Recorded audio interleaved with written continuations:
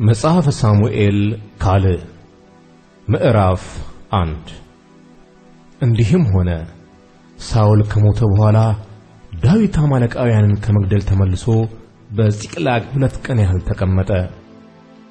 በሶስተኛውም ቀን እነሆ ከሳኦል ሰፈር አንድ ሰው ልብሱን ቀዶ በራሱም ላይ ትቢያ ነስንሶ መጣ።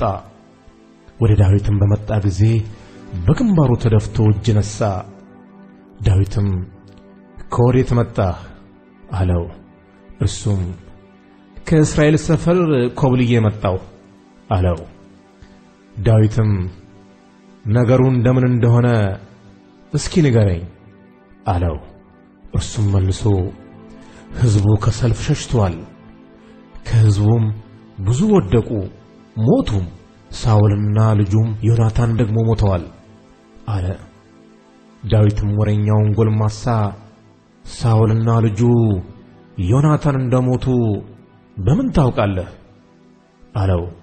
ወሬኛውም ጎልማሳ አለ፣ በድንገት ወደ ጊቦል ተራራ መጣው፣ እነሆም ሳኦል ጦሩን ተመርኩዞ ቆሞ ነበር።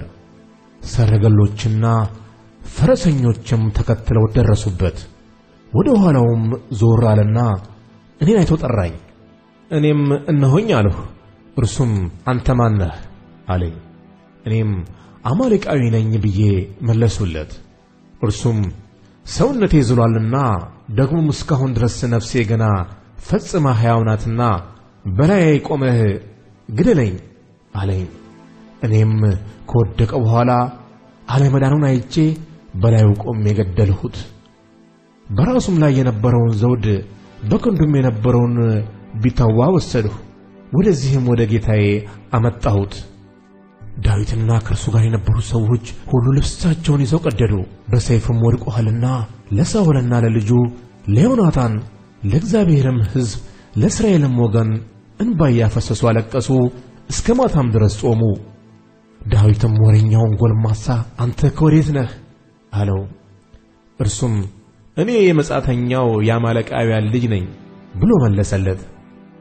ዳዊትም እግዚአብሔር የቀባውን ለመግደል እጅን ስትዘረጋ ለምን አልፈራህም አለው። ዳዊትም ከጎልማሶቹ አንዱን ጠርቶ ወደ እርሱ ቅረብና ውደቅበት አለው። እርሱም መታው፣ ሞተም። ዳዊትም እግዚአብሔር የቀባውን እኔ ገድያለሁ ብሎ አፍህ በላይህ መስክሯልና ደምህ በራስህ ላይ ይሁን አለው። ዳዊትም ስለ ሳኦልና ስለ ልጁ ስለ ዮናታን ይህንን የሐዘን ቅኔ ተቀኘ። የይሁዳንም ልጆች ያስተምሩ ዘንድ አዘዘ። እነሆ ይህ በሻይር መጽሐፍ ተጽፏል። የእስራኤል ክብር በኮረብቶች ላይ ተወግቶ ሞተ፣ ኃያላን ወዴት ወደቁ? የፍልስጥኤማውያን ቆነጃጅት ደስ እንዳይላቸው፣ የቆላፋን ቆነጃጅት እልል እንዳይሉ በጌቱ ውስጥ አታውሩ፣ በአስቀሎናም አደባባይ የምሥራች አትበሉ። እናንተ የጊልቦዓ ተራራዎች ሆይ የሳኦል ጋሻ በዘይት እንዳልተቀባ የኃያላን ጋሻ በዚያ ወድቋልና ዝናብና ጠል አይውረድባችሁ፣ ቁርባንንም የሚያበቅል እርሻ አይሆንባችሁ። ከሞቱትም ደምና ከኃያላን ስብ የዮናታን ቀስት አልተመለሰችም፣ የሳኦልም ሰይፍ በከንቱ አልተመለሰም። ሳኦልና ዮናታን የተዋደዱና የተስማሙ ነበሩ፣ በሕይወታቸውና በሞታቸው አልተለያዩም። ከንስር ይልቅ ፈጣኖች ነበሩ፣ ከአንበሳም ይልቅ ብርቱዎች ነበሩ። የእስራኤል ቆነጃጅት ሆይ ቀይ ሐርና ጥሩ ግምጃ ያለብሳችሁ ለነበረ በወርቅ ዘቦም ላስጌጣችሁ ለሳኦል አልቅሱለት። ኃያላንም በሰልፍ ውስጥ እንዴት ወደቁ! ዮናታን በኮረብቶች ላይ ወድቋል። ወንድሜ ዮናታን ሆይ እኔ ስለ አንተ እጨነቃለሁ።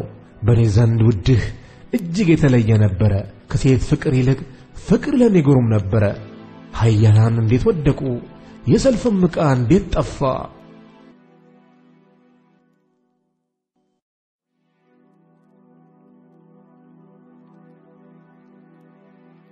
ምዕራፍ 2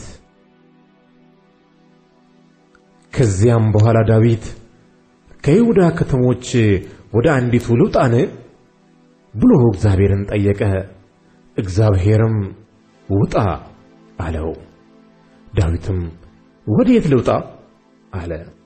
እርሱም ወደ ኬብሮን ውጣ አለው። ዳዊትም ከሁለቱ ሚስቶቹ ከኢዝራኤላዊቱ ከአኪናሆምና የቀርሜሎሳዊው የናባል ሚስት ከነበረችው ከአቢግያ ጋር ወደዚያ ወጣ። ዳዊትም ከእርሱ ጋር የነበሩትን ሰዎችና ቤተሰባቸውን ሁሉ አመጣ። በኬብሮንም ከተሞች ተቀመጡ። የይሁዳም ሰዎች መጥተው በይሁዳ ቤት ይነግሥ ዘንድ ዳዊትን በዚያ ቀቡት። ሳኦልን የቀበሩት የኢያቢስ ገለዓድ ሰዎች ናቸው ብለው ለዳዊት ነገሩት። ዳዊትም ወደ ኢያቢስ ገለዓድ ሰዎች መልእክተኞችን ልኮ እንዲህ አላቸው፣ እናንተ ለጌታችሁ ለሳኦል ይህንን ቸርነት አድርጋችኋልና ቀብራችሁትማልና በእግዚአብሔር የተባረካችሁ ሁኑ። አሁንም እግዚአብሔር ቸርነትና እውነትን ያድርግላችሁ። ይህንም ነገር አድርጋችኋልና እኔም ደግሞ ይህን ቸርነት እመልስላችኋለሁ። አሁንም ጌታችሁ ሳኦል ሞቷልና እጃችሁ ትጽና፣ እናንተም ጨክኑ። ዳግም የይሁዳ ቤት በእነርሱ ላይ ንጉሥ እሆን ዘንድ ቀብተውኛል። የሳኦልም ጭፍራ አለቃ የኔር ልጅ አቢኔር የሳኦልን ልጅ ኢያቡስቴን ወስዶ ወደ ማህራዊም አሻገረው።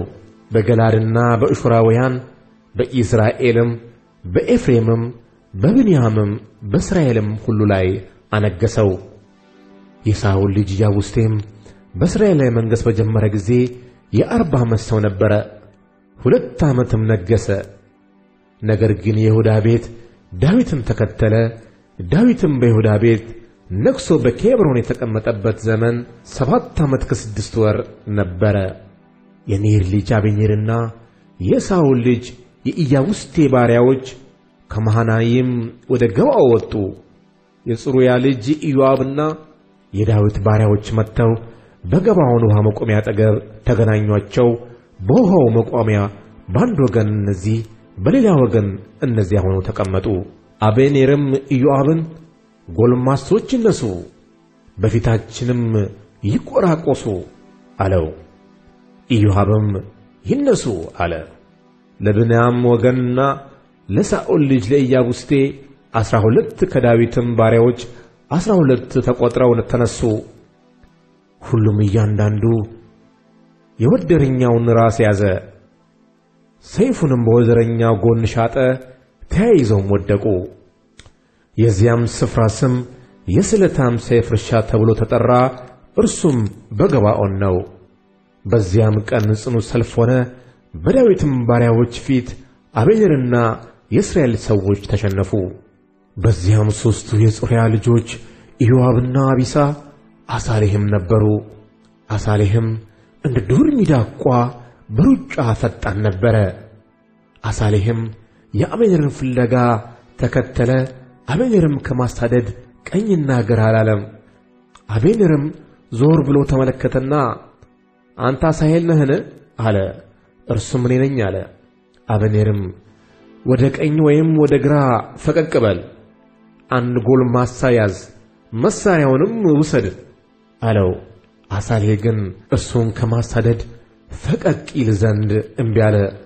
አቢኔርም አሳሄልን ከምድር ጋር እንዳላጣብቅህ እኔን ከማሳደድ ፈቀቅ በል፣ ወደ ወንድምህ ወደ ኢዮአብ ፊቴን አቅንቼ አይ ዘንድ እንዴት ይቻለኛል አለው።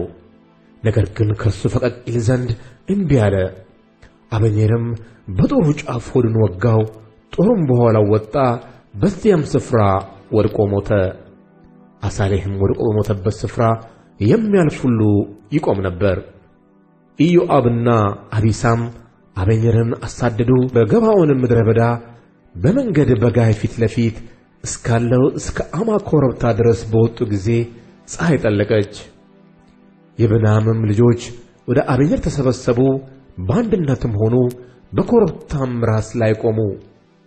አቢኔርም ወደ ኢዮአብ ጮኸ፣ ሰይፍ በውኑ እስከ ዘላለም ያጠፋልን? ፍጻሜውሳ መራራ እንደሆነ አታውቅምን? ሕዝቡ ወንድሞቻቸውን ከማሳደድ ይመለሱ ዘንድ ሕዝቡን የማትናገረው እስከ መቼ ነው አለው። ኢዮአብም ሕያው እግዚአብሔርን ባትናገር ኖሮ ሕዝቡ በጠዋት ወጥተው በሄዱ ነበር፣ ወንድሞቻቸውንም ማሳደድ በተዉ ነበር አለ። ኢዮአብም ቀንደ መለከት ነፋ፣ ሕዝቡም ሁሉ ቆመው። ከዚያም በኋላ እስራኤልን አላሳደደም፣ ሰልፍም አላደረገም። አቤኔርና ሰዎቹም ሌሊቱን ሁሉ አረባ እያለፉ ሄዱ፣ ዮርዳኖስንም ተሻገሩ። ቢትሮንንም ሁሉ ካለፉ በኋላ ወደ መሃናይም መጡ። ኢዮአብም አቤኔርን ከማሰደድ ተመለሰ፣ ሕዝቡንም ሁሉ ሰበሰበ። ከዳዊት ባሪያዎች ከአሳሄል ሌላ 19 ሰዎች ገደሉ። የዳዊትም ባሪያዎች ከብንያምና ከአቤኔር ሰዎች 306 ያህል ገደሉ። አሳሄልንም አንስተው በቤተልሔም በአባቱ መቃብር ቀበሩት። ኢዮአብና ሰዎቹም ሌሊቱን ሁሉ ሄዱ፣ በኬብሮንም አነጉ።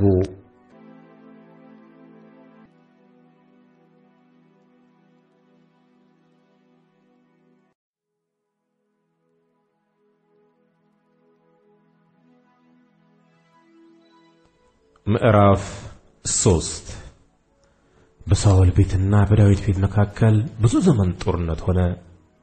የዳዊት ቤት እየበረታ የሳኦል ግን እየደከመ መሄድ ሆነ። ለዳዊትም ወንድ ልጆች በኬብሮን ተወለዱለት። በኩሩም ከኢዝራኤላዊቱ ከአኪናሆም የተወለደው አምኖን ነበረ።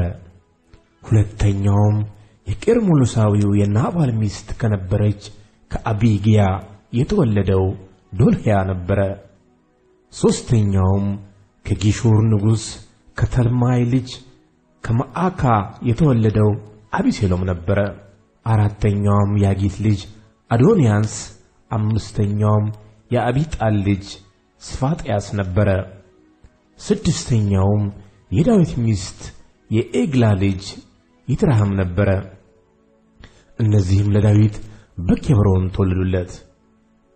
በሳኦል ቤትና በዳዊት ቤት መካከል ጦርነት ሆኖ ሳለ አቤኔር በሳኦል ቤት ይበረታ ነበር። ለሳኦልም የኢዮሄል ልጅ ሪጽፋ የተባለች ቁባት ነበረችው። ኢያቡስቴም አቤኔርን ወደ አባቴ ቁባት ለምን ገባህ አለው። አቤኔርም በኢያቡስቴ ቃል እጅግ ተቆጥቶ እንዲህ አለ፣ እኔ ለአባትህ ለሳኦል ቤት ለወንድሞቹም ለዘመዶቹም ቸርነት አድርጌአለሁ። አንተንም ለዳዊት እጅ አሳልፌ አልሰጠውህም። አንተም ዛሬ ከዚህ ሴት ጋር ስለ ሠራሁት ኃጢአት ትከሰኛለህ። በውኑ እኔ የውሻ ራስ ነኝን? መንግሥትህን ከሳኦል ቤት ያወጣ ዘንድ የዳዊትንም ዙፋን በእስራኤልና በይሁዳ ከዳን ጀምሮ እስከ ቤርሳቤ ድረስ ከፍ ያደርግ ዘንድ እግዚአብሔር ለዳዊት እንደማለለት እንዲሁ ከእርሱ ጋር ባላደርግ እግዚአብሔር በአቤኔር ይህን ያድርግበት፣ ይህንም ይጨምርበት። ኢያቡስቴም አቤኔርን ይፈራው ነበርና አንዳች ይመልስለት ዘንድ አልቻለም። አቤኔርም ለዳዊት ምድሪቱ ለማን ናት? ከእኔ ጋር ቃል ኪዳን አድርግ፣ እጄም ካንተ ጋር ትሆናለች፣ እስራኤልንም ሁሉ ወደ አንተ መልሰዋለሁ ብለው ይነግሩት ዘንድ መልእክተኞችን ሰደደለት። ዳዊትም ይሁን፣ ካንተ ጋር ቃል ኪዳን አደርጋለሁ፣ ነገር ግን አንድ ነገር ካንተ እሻለሁ። ፊቴን ለማየት በመጣ ጊዜ የሳኦልን ልጅ ሜልኮልን ካላመጣህልኝ ፊቴን አታይም አለ። ዳዊትም ወደ ሳኦል ልጅ ወደ ኢያቡስቴ በመቶ ፍልስጥኤማውያን ሸለፈት ያጨኋትን ሚስቴን ሜልኮልን ስጠኝ ብሎ መልእክተኞችን ሰደደ። ኢያቡስቴም ልኮ ከኤሌሳ ልጅ ከባሏ ከፈልቲኤል ወሰዳት። ባሏም እያለቀሰ ከእርሷ ጋር ሄደ፣ እስከ ብራቂም ድረስ ተከተላት። አቤኔርም ሂድ ተመለስ አለው። እርሱም ተመለሰ። አቤኔርም ለእስራኤል ሽማግሌዎች አስቀድሞ ዳዊት በእናንተ ላይ ንጉሥ ይሆን ዘንድ ፈልጋችሁ ነበር። እግዚአብሔርም ስለ ዳዊት በባሪያዬ በዳዊት እጅ ሕዝቤን እስራኤልን ከፍልስጥኤማውያን እጅና ከጠላቶቻቸው ሁሉ እጅ አድናለሁ ብሎ ተናግሯልና እንግዲህ አሁን አድርጉ ብሎ ነገራቸው። አቤኔርም ደግሞ በብንያም ወገን ጆሮ ተናገረ። አቤኔርም ደግሞ በእስራኤልና በብንያም ቤት ሁሉ መልካም የነበረውን ለዳዊት ሊነግረው ወደ ኬብሮን ሄደ። አቤኔርም ከ20 ሰዎች ጋር ወደ ዳዊት ወደ ኬብሮን መጣ። ዳዊትም ለአቢኔርና ከእርሱ ጋር ለነበሩ ሰዎች ግብዣ አደረገላቸው። አቢኔርም ዳዊትን ተነስቼ ልሂድ፣ ካንተ ጋርም ቃል ኪዳን እንዲያደርጉ ነፍስህንም እንደወደደች ሁሉን እንድትገዛ እስራኤልን ሁሉ ለጌታዬ ለንጉሥ ልሰብስብ አለው። ዳዊትም አቢኔርን አሰናበተው፣ በደህናም ሄደ። በዚያን ጊዜም የዳዊት ባሪያዎችና ኢዮአብ ከዘመቻ ታላቅ ምርኮ ይዘው መጡ። አቢኔር ግን ዳዊትን አሰናብቶት በደህና ሄዶ ነበር እንጂ በኬብሮን አልነበረም።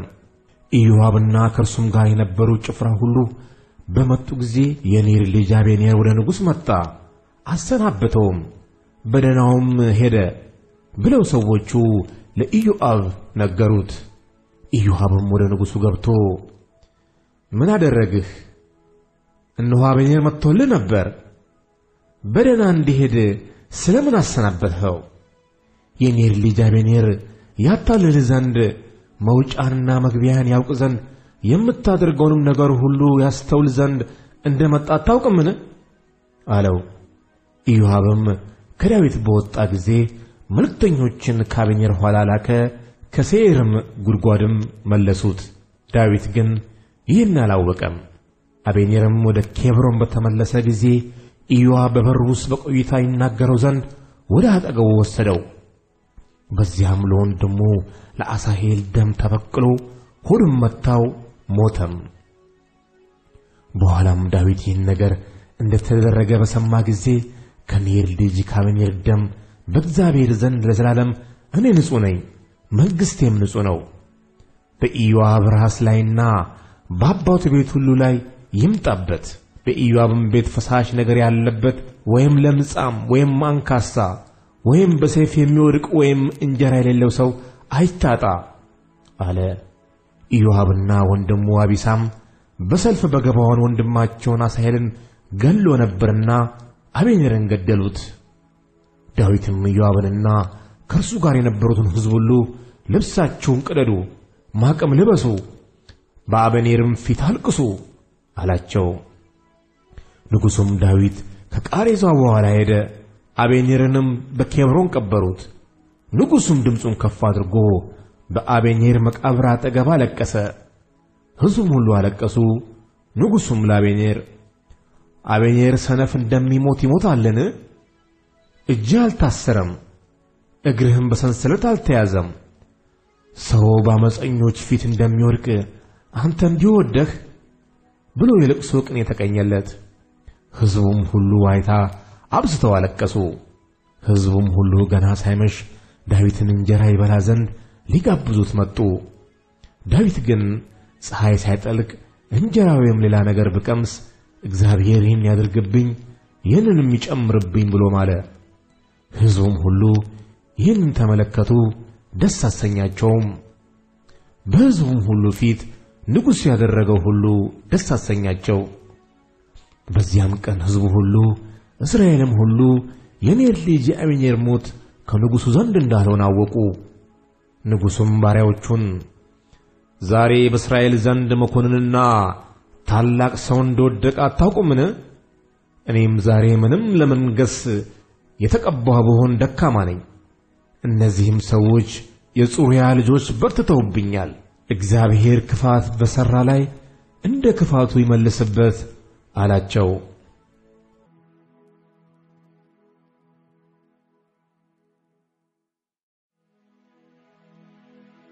ምዕራፍ 4 የሳኦልም ልጅ ኢያቡስቴ አቢኔር በኬብሮን እንደሞተ በሰማ ጊዜ እጁ ደከመች፣ እስራኤላውያንም ሁሉ ደነገጡ።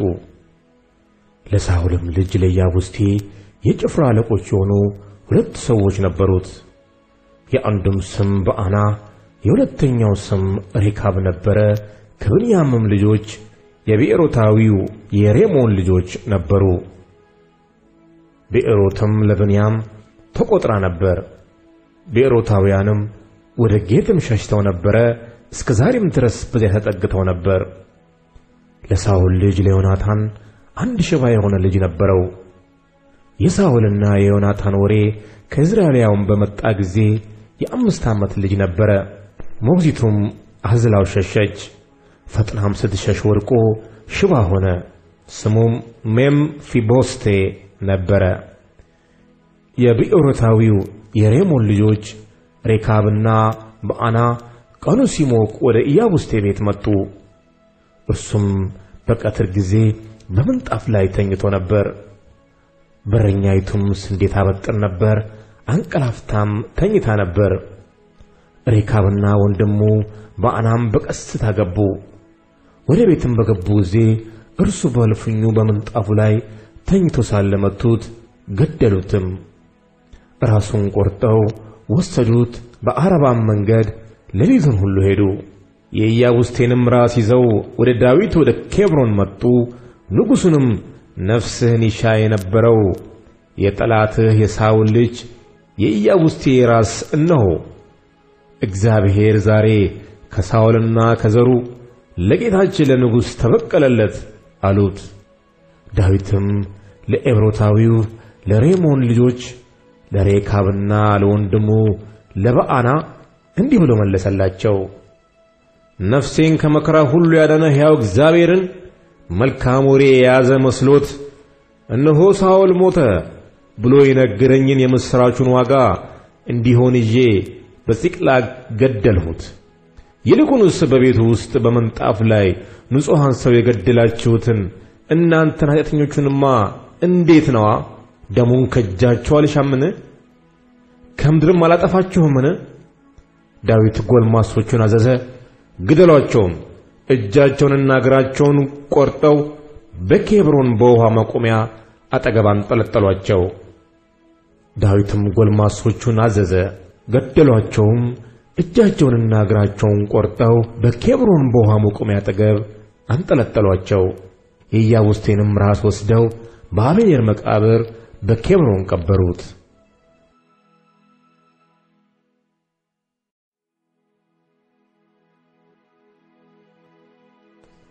ምዕራፍ 5 የእስራኤልም ነገድ ሁሉ ወደ ኬብሮን ወደ ዳዊት መጥተው እነሆ እኛ የአጥንት ፍላጭ የሥጋ ቁራጮች ነን።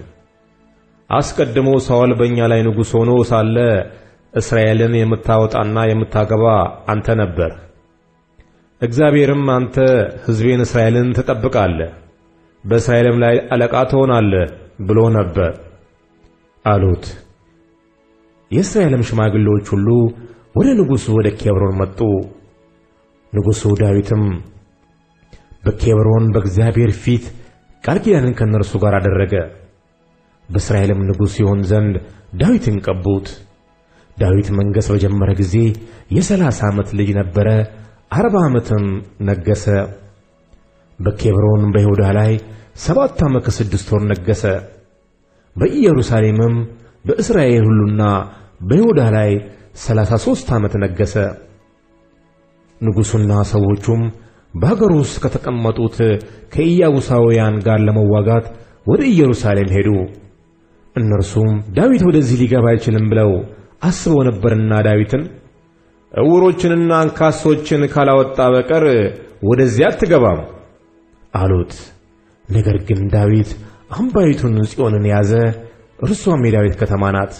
በዚያም ቀን ዳዊት ኢያቡሳውያንን የሚመታ በውሃ ሜጃ ይውጣ፣ የዳዊትም ነፍስ የምትጠላቸውን ዕውሮችንና አንካሶችን ያውጣ አለ። ስለዚህም በምሳሌ ዕውርና አንካሳ ወደ ቤት አይግቡ ተባለ። ዳዊት በአምባይቱ ውስጥ ተቀመጠ፣ የዳዊት ከተማ ብሎ ጠራት። ዳዊትም ዙሪያዋን ከሚሎ ጀምሮ ወደ ውስጥ ቀጠራት። ዳዊትም እየበረታ ሄደ፣ የሠራዊት አምላክ እግዚአብሔር ከእርሱ ጋር ነበረ። የጢሮስም ንጉሥ ኪራም ወደ ዳዊት መልእክተኞችን የዝግባን እንጨትንም አናጢዎችንም ጠራቢዎችንም ላከ። ለዳዊትም ቤት ሠሩለት። ዳዊትም ለእግዚአብሔር በእስራኤል ላይ ንጉሥ አድርጎ እንዳጸናው ስለ ሕዝቡ ስለ እስራኤልም መንግሥቱን ከፍ እንዳደረገው አወቀ። ዳዊትም በኬብሮን ከመጣ በኋላ ሌሎች ቁባቶችንና ሚስቶችን ከኢየሩሳሌም ወሰደ። ለዳዊትም ደግሞ ወንዶችና ሴቶች ልጆች ተወለዱለት። በኢየሩሳሌምም የተወለዱለት ስማቸው ይህ ነው: ሳሙስ፣ ሶባብ፣ ናታን፣ ሶሎሞን፣ ኢያቢሃር፣ ኤሊሱኤ፣ ናፌቅ፣ ያፍያ፣ ኤሊሳማ፣ ኤሊዳሄ፣ ኤሊፋላት። ፍልስጤማውያንም ዳዊት በእስራኤል ላይ ንጉሥ ሆኖ እንደተቀባ ሰሙ። ፍልስጤማውያንም ሁሉ ዳዊትን ሊፈልጉ ወጡ። ዳዊትም በሰማ ጊዜ ወደ ምሽጉ ወረደ። ፍልስጤማውያንም መጥተው በራይፋም ሸለቆ ተበትነው ሰፈሩ። ዳዊትም ወደ ፍልስጤማውያን ልውጣን? በእጄስ አሳልፈህ ትሰጣቸዋለህን? ብሎ እግዚአብሔርን ጠየቀ። እግዚአብሔርም ዳዊትን ፍልስጤማውያንን በርግጥ በእጅህ አሳልፌ እሰጣቸዋለሁና ውጣ አለው። ዳዊትም ወደ አልፈራሲም መጣ። በዚያም መታቸውና ውሃ እንዲያፈርስ እግዚአብሔር ጠላቶችን በፊት ያፈረሳቸው አለ። ስለዚህም የዚህን ስፍራ ስም በአል ፐራሲም ብሎ ጠራው። ጣዖቶቻቸውንም በዚያ ተዉ። ዳዊትና ሰዎቹም ወሰዷቸው። ፍልስጤማውያንም ደግሞ መጡ፣ በራይፋም ሸለቆ ተበትነው ሰፈሩ። ዳዊትም እግዚአብሔርን ጠየቀ። እርሱም በኋላቸው ዞረህ በሾላው ዛፍ ፊት ለፊት ግጠማቸው እንጂ አትውጣ። በሾላውም ዛፍ ራስ ውስጥ የሽውሽውታ ድምፅ ስትሰማ በዚያን ጊዜ እግዚአብሔር የፍልስጤማውያንን ጭፍራ ለመምታት በፊትህ ወጥቶ ይሆናልና በዚያን ጊዜ ቸኩል አለው። ዳዊትም እግዚአብሔር እንዳዘዘው አደረገ። ከገባዖንም እስከ ጌቴር ድረስ ፍልስጤማውያንን መታ።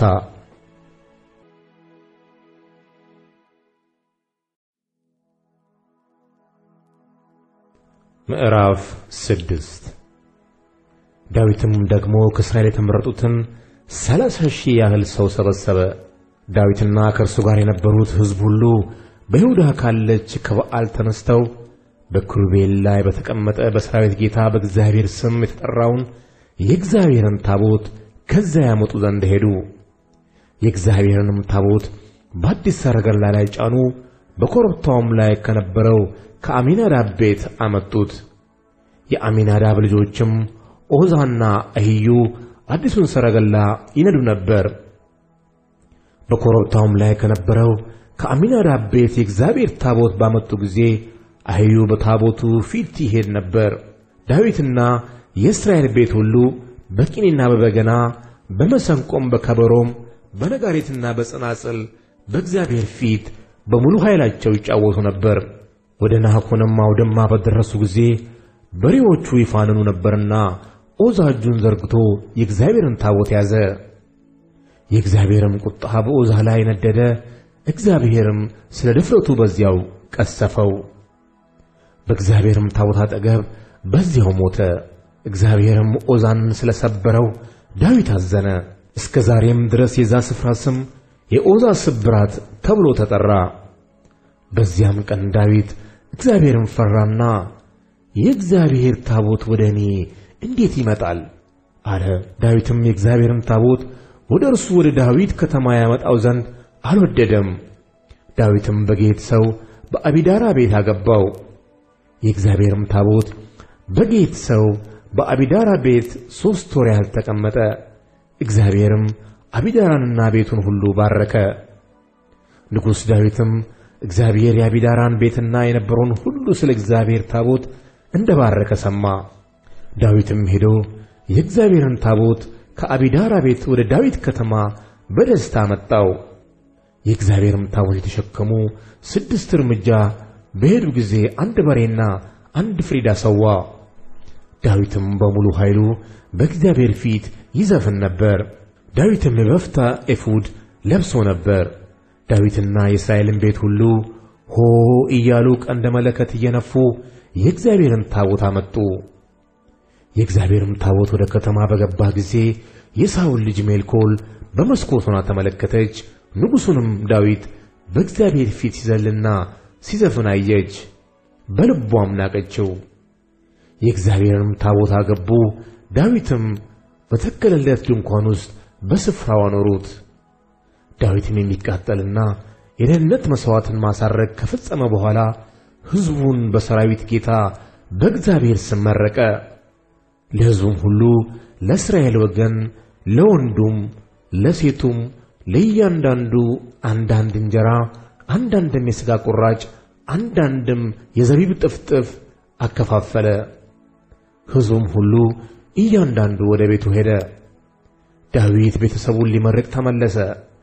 የሳኦልም ልጅ ሜልኮል ዳዊትን ለመቀበል ወጣችና ምናምንቴዎች እርቃናቸውን እንደሚገልጡ የእስራኤል ንጉሥ በባሪያዎቹ ቆነጃጅት ፊት እርቃኑን በመገለጡ ምንኛ የተከበረ ነው አለችው። ዳዊትም ሜልኮልን በእግዚአብሔር ፊት ዘፍኛለሁ፣ በእግዚአብሔር ሕዝብ በእስራኤል ላይ አለቃ ሆን ዘንድ ከአባትሽና ከቤቱ ሁሉ ይልቅ የመረጠኝ እግዚአብሔር የተባረከ ይሁን። ስለዚህም በእግዚአብሔር ፊት እጫወታለሁ። አሁንም ከሆንሁት ይልቅ የተናቅሁ ሆናለሁ፣ በዓይንሽም እዋረዳለሁ። ነገር ግን በተናገርሽው ቆነጃጅት ዘንድ እከበራለሁ አላት። የሳኦል ልጅ ሜልኮል እስከ ሞተችበት ቀን ድረስ ልጅ አልወለደችም።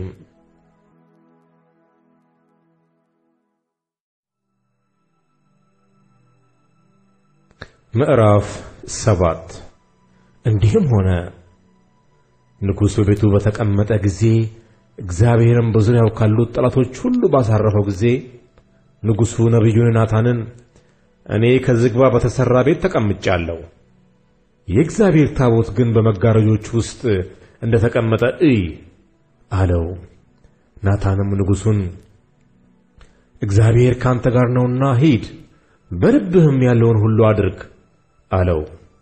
በዚያም ሌሊት የእግዚአብሔር ቃል ወደ ናታን መጣ፣ እንዲህም አለው፣ ሂድ ለባሪያዬ ለዳዊት ንገረው፣ እግዚአብሔር እንዲህ ይላል፣ የእስራኤልን ልጆች ከግብጽ ምድር ካወጣሁበት ቀን ጀምሮ እስከ ዛሬ ድረስ በድንኳንና በማደሪያ ይሄን ነበር እንጂ በቤት አልተቀመጥኩምና አንተ የምኖርበትን ቤት አትሰራልኝም።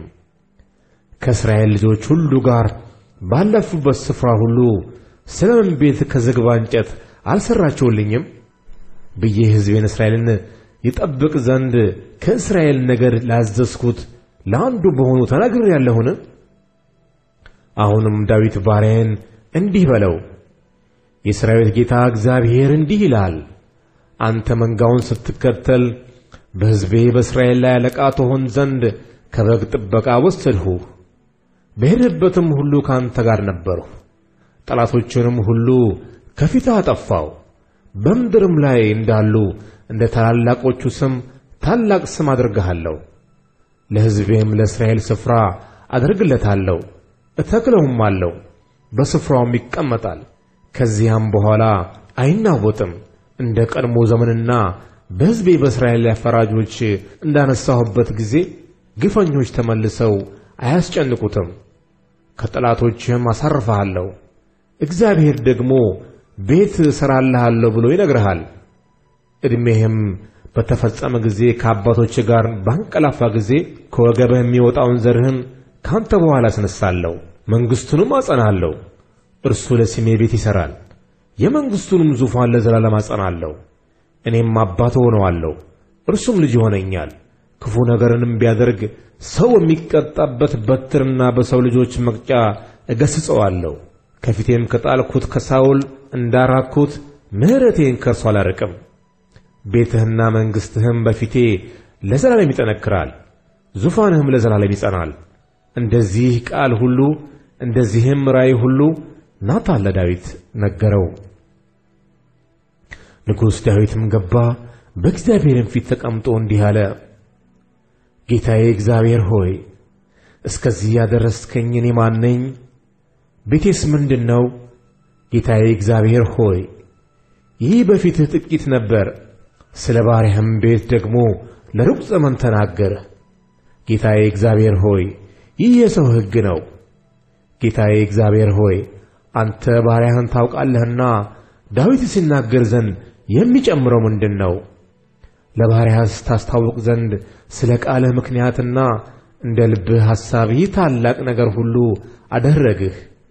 ስለዚህ አቤቱ አምላኬ ሆይ እንዳንተ ያለ የለምና በጆሮአችን እንደሰማን ሁሉ ካንተ በቀር አምላክ የለምና አንተ ታላቅ ነህ። ለእርሱ ለራሱ እንዲሆን ሕዝብ ይቤዥ ዘንድ ለእርሱ ለራሱም ስም ያደርግ ዘንድ በአሕዛብና በአምላካቸውም ፊት ከግብፅ በተቤዠው ሕዝብ ፊት ታምራትና ድንቅ ያደርግ ዘንድ እግዚአብሔር እንዲሄደለት እንደ ሕዝብህ እንደ እስራኤል ያለ በምድር ላይ ምን ሕዝብ አለ? ሕዝብንም እስራኤልን ለዘላለም ሕዝብ አድርገህ አጽንተኸዋል። አንተም አቤቱ አምላክ ሆነህላቸዋል። አቤቱ አምላኬ ሆይ አሁንም ለባሪያህና ለቤቱ የተናገርከው ለዘላለም አጽናው፣ እንደ ተናገርክም አድርግ። የሠራዊት ጌታ እግዚአብሔር የእስራኤል አምላክ ይባል ዘንድ ስም ለዘላለም ታላቅ ይሁን።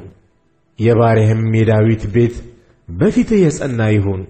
አቤቱ የእስራኤል አምላክ የሠራዊት ጌታ ሆይ አንተ እኔ ቤት እሠራልሃለሁ ብለህ ለባሪያ ገለጥክና ስለዚህ ባሪያህ ይህችን ጸሎት ወደ አንተ ይጸልይ ዘንድ በልቡ ደፈረ። ጌታዬ እግዚአብሔር ሆይ አሁንም አንተ አምላክ ነህ፣ ቃልህም እውነት ነው። ይህንም መልካም ነገር ለባሪያ ተናግረሃል። ጌታዬ እግዚአብሔር ሆይ አንተ ተናግረሃልና አሁን እንግዲህ ለዘላለም በፊትህ ይሆን ዘንድ የባሪያህን ቤት እባክህ ባርክ። በበረከትህም የባሪያህን ቤት ለዘላለም ባርክ።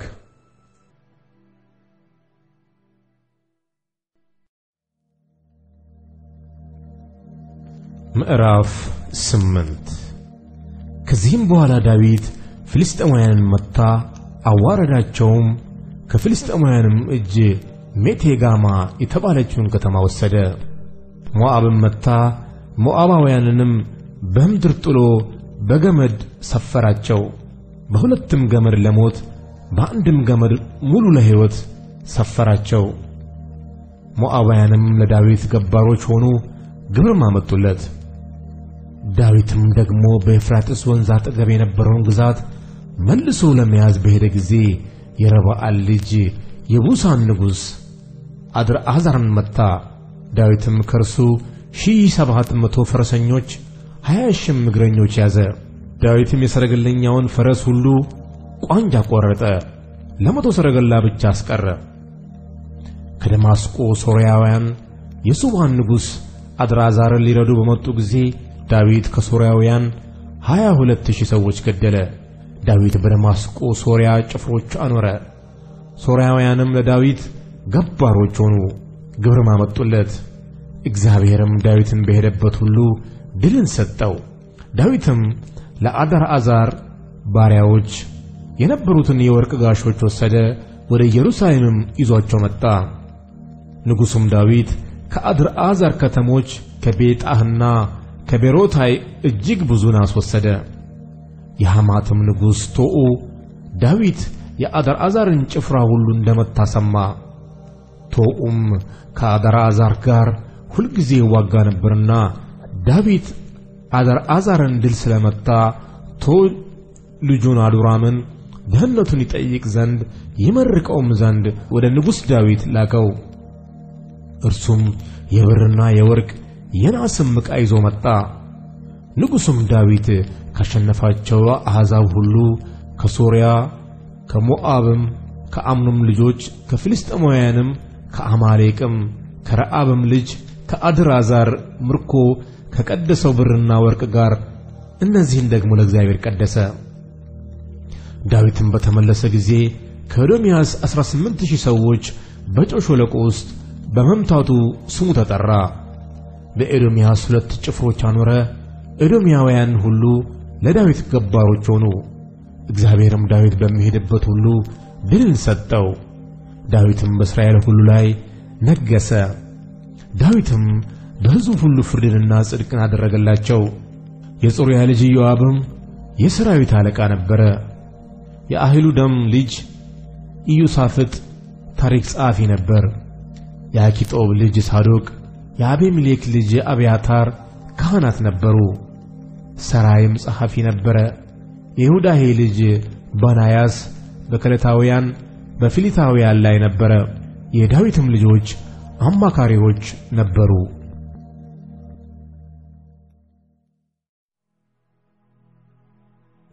ምዕራፍ 9 ዳዊትም ስለ ዮናታን ቸርነት አድርግለት ዘንድ ከሳኦል ቤት አንድ ሰው ቀርቶአልን?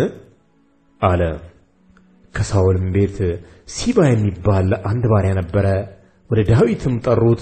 ንጉሡም አንተ ሲባ ነህን? አለው። እርሱም እኔ ባሪያህ ነኝ አለ። ንጉሡም የእግዚአብሔር ቸርነት አድርግለት ዘንድ ከሳኦል ቤት አንድ ሰው አልቀረምን? አለ። ሲባም ንጉሡን እግሩ ሽባ የሆነ አንድ የዮናታን ልጅ አለ አለው። ንጉሡም ወዴት ነው? አለው። ሲባም ንጉሡን እነሆ እርሱ በሎዶባር በአሚኤል ልጅ በማኪር ቤት አለ አለው። ንጉሡም ዳዊት ልኮ በሎዶባር ከአሚኤል ልጅ ከማኪር ቤት አስመጣው። የሳኦልም ልጅ የዮናታን ልጅ ሜምፊቦስቴ ወደ ዳዊት መጣ። በግንባሩም ወድቆ እጅ ነሣ። ዳዊትም ሜምፊቦስቴ ሆይ አለ። እርሱም እነሆኝ ባሪያህ አለ። ዳዊትም ስለ አባትህ ስለ ዮናታን ቸርነት ፈጽም ያደርግልሃለሁና አትፍራ፣ የአባትህንም የሳኦልን ምድር ሁሉ እመልስልሃለሁ፣ አንተም ሁል ጊዜ ከገበታዬ እንጀራ ትበላለህ አለው። እርሱም የሞተ ውሻ ወደምመስል ወደ እኔ ተመለከትክ፣ እኔ ባሪያህ ምንድር ነኝ ብሎ እጅ ነሣ። ንጉሡም የሳኦልን ባሪያ ሲባንን ጠርቶ ለሳኦልና ለቤቱ ሁሉ የነበረውን ሁሉ ለጌታህ ልጅ ሰጥቻለሁ፣ አንተና ልጆችህ ሎሌዎችህም ምድሩን እረሱለት፣ ለጌታህም ልጅ እንጀራ የሆነው ዘንድ ፍሬውን አግባ። የጌታህ ልጅ ሜምፊቦስቴ ግን ሁልጊዜ ከገበታዬ ይበላል አለው። ለሲባም 15 ልጆችና 20 ባሪያዎች ነበሩት። ሲባም ንጉሡን ጌታዬ ንጉሡ ባሪያው እንዳዘዘ እንዲሁ ባሪያህ ያደርጋል አለው። ሜምፊቦስቴም ከንጉሡ ልጆች እንደ አንዱ ከዳዊት ገበታ ይበላ ነበር። ለሜምፊቦስቴም ሚካ የተባለ ታናሽ ልጅ ነበረው። በሲባም ቤት ያሉ ሁሉ ለሜምፊቦስቴ ያገለግሉ ነበር። ሜምፊቦስቴም ከንጉሡ ገበታ ሁልጊዜ እየበላ በኢየሩሳሌም ተቀምጦ ነበር። 2 እግሩም ሽባ ነበረ።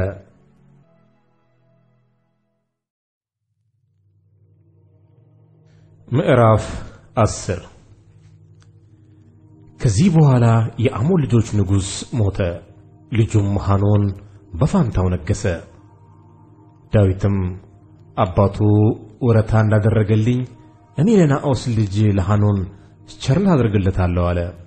ዳዊትም አባቱ ስለሞተ ሊያጽናናው ባሪያዎቹን ላከ። የዳዊትም ባሪያዎች ወደ አሞን ልጆች አገር መጡ። የአሞንም ልጆች አለቆች ጌታቸውን ሐኖንን ዳዊት አባትህን አክብሮ ሊያጽናናህ ባሪያዎቹን ወደ አንተ የላከ ይመስልሃልን? ዳዊትስ ከተማይቱን ለመመርመርና ለመሰለል ለማጥፋትም ባሪያዎቹን የላከ አይደለምን? አሉት። ሐኖንም የዳዊትም ባሪያዎች ወስዶ የጢማቸውን ገሚስ ላጨ፣ ልብሳቸውንም እስከ ወገባቸው ድረስ ከሁለት ቀዶ ሰደዳቸው። ዳዊትም ያን በሰማ ጊዜ ሰዎቹ እጅግ አፍረው ነበርና ተቀባዮች ላከ። ንጉሡም ጢማችሁ እስኪያድግ ድረስ በኢያሪኮ ተቀመጡ፣ ከዚያም በኋላ ተመለሱ አላቸው። የአሞን ልጆች በዳዊት ዘንድ እንደተጠሉ ባዩ ጊዜ የአሞን ልጆች ልከው ከሶርያውያን በቤትሮአብና በሱባ 20,000 እግረኞችን ከመዓካን ንጉሥም 1,000 ሰዎች ከጦብም 12,000 ሰዎች ቆጠሩ። ዳዊትም በሰማ ጊዜ ኢዮአብንና የኃያላኑን ሰራዊት ሁሉ ላከ። የአሞንም ልጆች ወጥተው በበሩ መግቢያ ፊት ለፊት ተሰለፉ። የሱባና የረአብ ሶርያውያን የጦብና የመዓካም ሰዎች ለብቻቸው በሰፊ ሜዳ ላይ ነበሩ። ኢዮአብም በፊትና በኋላው ሰልፍ እንደከበበው ባየ ጊዜ ከእስራኤል ምርጦቹን ሁሉ መረጠ፣ በሶርያውያን ፊት ለሰልፍ አኖራቸው። የቀረውን ሕዝብ በወንድሙ በአቢሳ እጅ አድርጎ በአሞን ልጆች ፊት ለሰልፍ አኖራቸው። ሶርያውያን ቢበረቱብኝ ትረዳኛለህ፣ የአሞን ልጆች ቢበረቱብህ እኔ መጥቼ እረዳሃለሁ። አይዞህ፣ ስለ ሕዝባችንና ስለ አምላካችንም ከተሞችም በርታ፣ እግዚአብሔርም ደስ ያሰኘውን ያድርግ አለ። ኢዮአብና ከእርሱም ጋር የነበረው ሕዝብ ከሶርያውያን ጋር ሊዋጉ ቀረቡ። እነርሱም ከፊቱ ሸሹ። የአሞን ልጆች ሶርያውያን እንደሸሹ ባዩ ጊዜ እነርሱ ደግሞ ከአቢሳ ፊት ሸሹ፣ ወደ ከተማይቱም ገቡ። ኢዮአብም ከአሞን ልጆች ዘንድ ተመልሶ ወደ ኢየሩሳሌም መጣ። ሶርያውያንም በእስራኤል ፊት እንደተሸነፉ ባዩ ጊዜ በአንድነት ተሰበሰቡ። አድር አዛርም ልኮ በወንዝ ማዶ የነበሩትን ሶርያውያን አመጣ። ወደ ኤላምም መጡ። የአዳር ዛርም ሰራዊት አለቃ ሶባክ በፊታቸው ነበረ። ዳዊትም በሰማ ጊዜ እስራኤልን ሁሉ ሰበሰበ። ዮርዳኖስንም ተሻግሮ ወደ ኤላም መጣ። ሶርያውያንም በዳዊት ፊት ተሰልፈው ከእርሱ ጋር ተዋጉ። ሶርያውያንም ከእስራኤል ፊት ሸሹ። ዳዊትም ከሶርያውያን 700 ሰረገለኞች 40,000 ፈረሰኞች ገደለ። የሰራዊቱንም አለቃ ሶባክን መታ፣ እርሱም በዚያ ሞተ። ለአዳዛርም የሚገብሩ ነገሥታት ሁሉ በእስራኤል ፊት እንደተሸነፉ ባዩ ጊዜ ከእስራኤል ጋር ታረቁ፣ ገበሩላቸውም። ሶርያውያን ከዚያ ወዲያ የአሞንን ልጆች ይረዱ ዘንድ ፈሩ።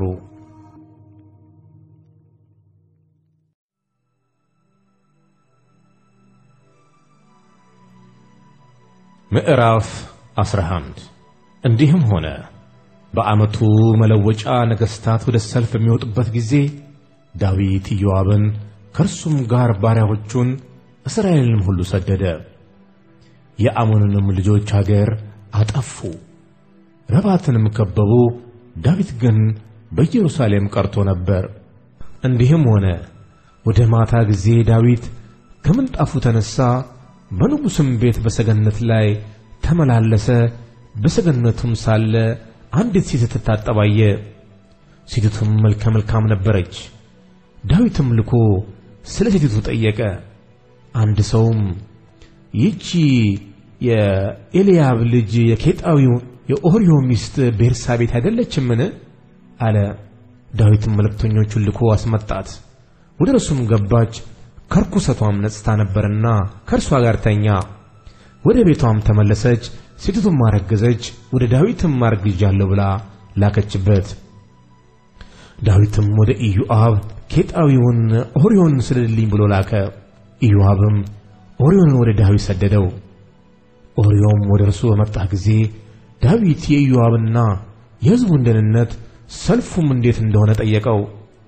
ዳዊትም ኦርዮን ወደ ቤትህ ሂድ፣ እግርህንም ታጠብ አለው። ኦርዮም ከንጉሥ ቤት ሲወጣ ማለፊያ የንጉሥ መብል ተከትሎለት ሄደ። ኦርዮ ግን ከጌታው ባሪያዎች ሁሉ ጋር በንጉሥ ቤት ደጅ ተኛ፣ ወደ ቤቱም አልወረደም። ኦርዮ ወደ ቤቱ አልሄደም ብለው ለዳዊት ነገሩት። ዳዊትም ኦርዮን አንተ ከመንገድ የመጣህ አይደለህምን? ስለምን ወደ ቤት አልወረድህም? አለው። ኦርዮም ዳዊትን ታቦቱና እስራኤል ይሁዳም በጎጆ ተቀምጠዋል፣ ጌታዬ ኢዮአብና የጌታዬም ባሪያዎች በሰፊ ሜዳ ሰፍረዋል። እኔ ልበላና ልጠጣ ወይስ ከሚስቴ ጋር ልተኛ ወደ ቤት እሄዳለሁን? በሕይወትህና በሕያው ነፍስ እምላለሁ ይህን ነገር አላደርገውም አለው። ዳዊት ኦርዮንን ዛሬ ደግሞ በዚህ ተቀመጥ፣ ነገም አሰናብትሃለሁ አለው። ኦርዮም በዚያ ቀንና በነጋውም በኢየሩሳሌም ተቀመጠ። ዳዊትም ጠራው፣ በፊቱም በላና ጠጣ፣ አሰከረውም። ነገር ግን በመሸ ጊዜ ወጥቶ ከጌታ ባሪያዎች ጋር በምንጣፍ ላይ ተኛ፣ ወደ ቤቱም አልወረደም። በነጋም ጊዜ ዳዊት ለኢዮአብ ደብዳቤ ጻፈ፣ በኦርዮን እጅ ላከው። በደብዳቤውም ኦርዮን ጽኑ ሰልፍ ባለበት በፊተኛው ስፍራ ቁሙት፣ ተመቶም ይሞት ዘንድ ከኋላው ሽሹ ብሎ ጻፈ።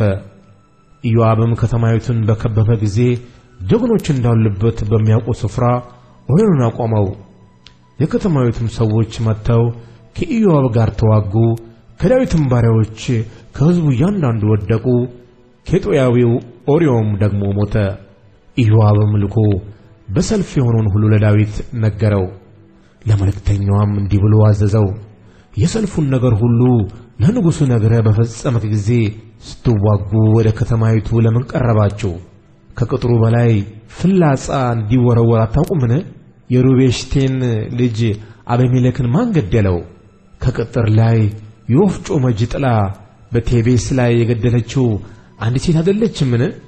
ስለምን ወደ ቅጥሩ እንደዚህ ቀረባችሁ ብሎ ንጉሡ ሲቆጣ ብታይ አንተ ባሪያ ኬጣዊ አርዮ ደግሞ ሞተ በለው።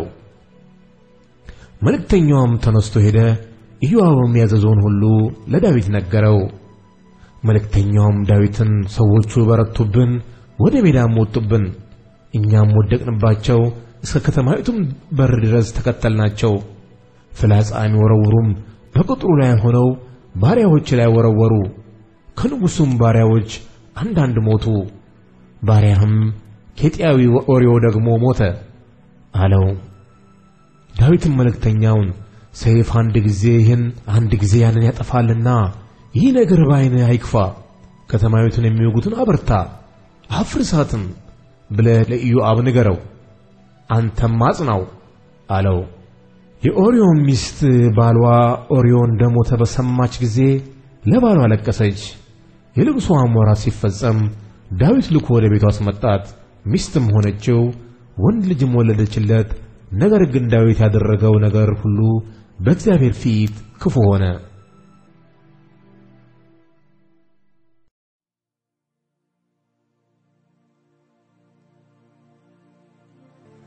ምዕራፍ 12 እግዚአብሔርም ናታንን ወደ ዳዊት ላከ፣ ወደ እርሱም መጥቶ አለው፣ በአንድ ከተማ አንዱ ባለጠጋ አንዱም ድሃ የሆኑ ሁለት ሰዎች ነበሩ። ባለጠጋውም እጅግ ብዙ በግና ላም ነበረው። ለድሃው ግን ከገዛት ከአንዲት ታናሽ በግ በቀር አንዳችም አልነበረውም። አሳደጋትም፣ ከልጆቹም ጋር በእርሱ ዘንድ አደገች። እንጀራውንም ትበላ ከዋንጫውም ትጠጣ በብብቱም ትተኛ ነበር፣ እንደ ልጁም ነበረች። ወደ ባለጠጋውም እንግዳ በመጣ ጊዜ ከበጉና ከላሙ ወስዶ ለዚያ ወደ እርሱ ለመጣው እንግዳ ያዘጋጅለት ዘንድ ሳሳ። የዚያንም የድሃ ሰው በግ ወስዶ ለዚያ ለመጣው ሰው አዘጋጀ። ዳዊትም በዚያ ሰው ላይ እጅግ ተቆጥቶ ናታንን ሕያው እግዚአብሔርን ይህንን ያደረገ ሰው የሞት ልጅ ነው፣ ይህን አድርጓልና አላዘነምና ስለ አንዲቱ በግ 4 ይመልስ አለው። ናታን ዳዊትን አለው፣ ያ ሰው አንተ ነህ። የእስራኤል አምላክ እግዚአብሔር እንዲህ ይላል፣ በእስራኤል ላይ ንጉሥ ልትሆን ቀባሁህ፣ ከሳኦልም እጅ አዳንሁህ፣ የጌታህንም ቤት ሰጠሁህ፣ የጌታህንም ሚስቶች በብብትህ ጣልሁልህ፣ የእስራኤልንና የይሁዳን ቤት ሰጠሁህ። ይህም አንሶ ቢሆን ኖሮ ከዚህ የበለጠ ጨምርልህ ነበር። አሁንስ በፊቱ ክፋት ትሠራ ዘንድ የእግዚአብሔርን ነገር ለምን አቃለልህ? ቄጣዊውን ኦርዮንን በሰይፍ መትተሃል፣ ሚስቱንም ለአንተ ሚስት ትሆን ዘንድ ወስደሃል፣ እርሱንም በአሞን ልጆች ሰይፍ ገለሃል። ስለዚህም አቃለኸኛል።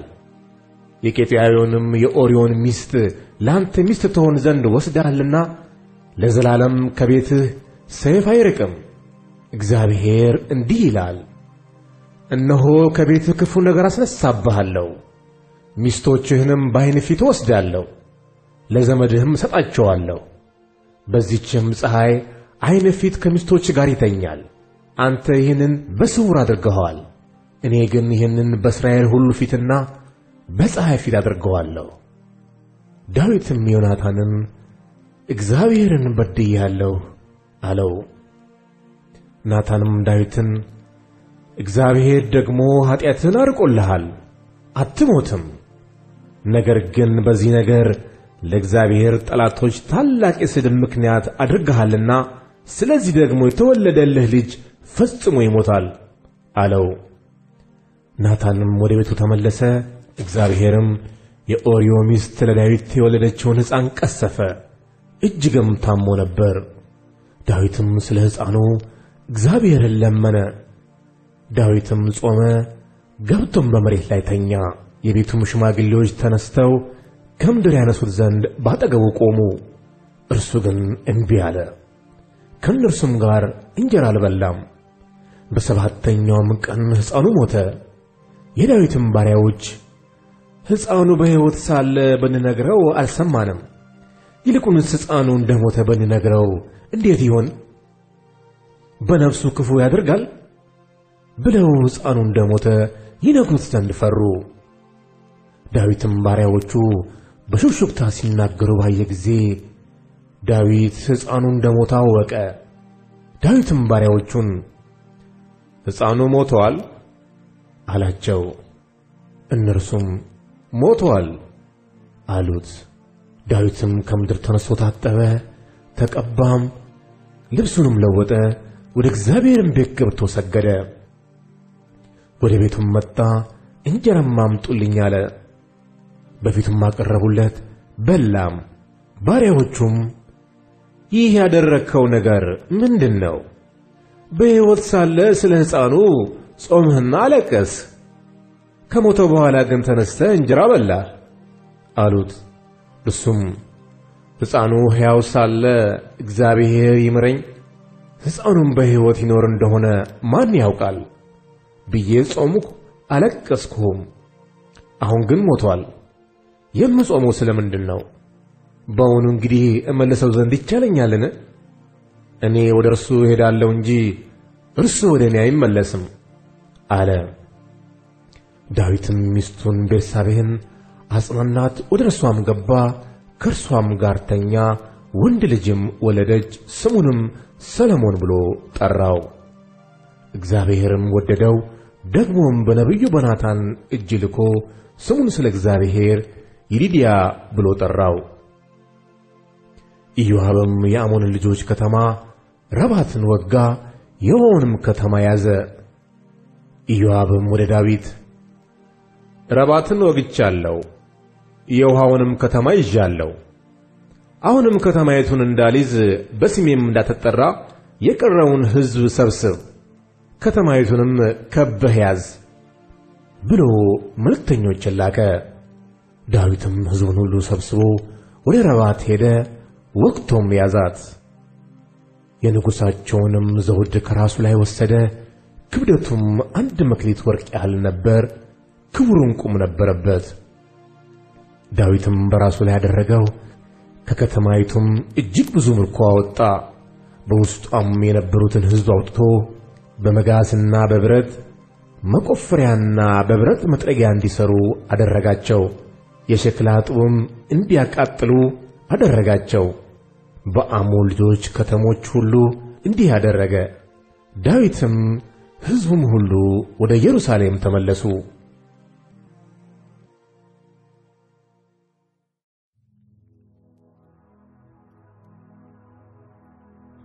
ምዕራፍ 13 ከዚህም በኋላ እንዲሆነ ለዳዊት ልጅ ለአቢሰሎም አንዲት የተዋበች እህት ነበረችው፣ ስሟም ትዕማር ነበረ።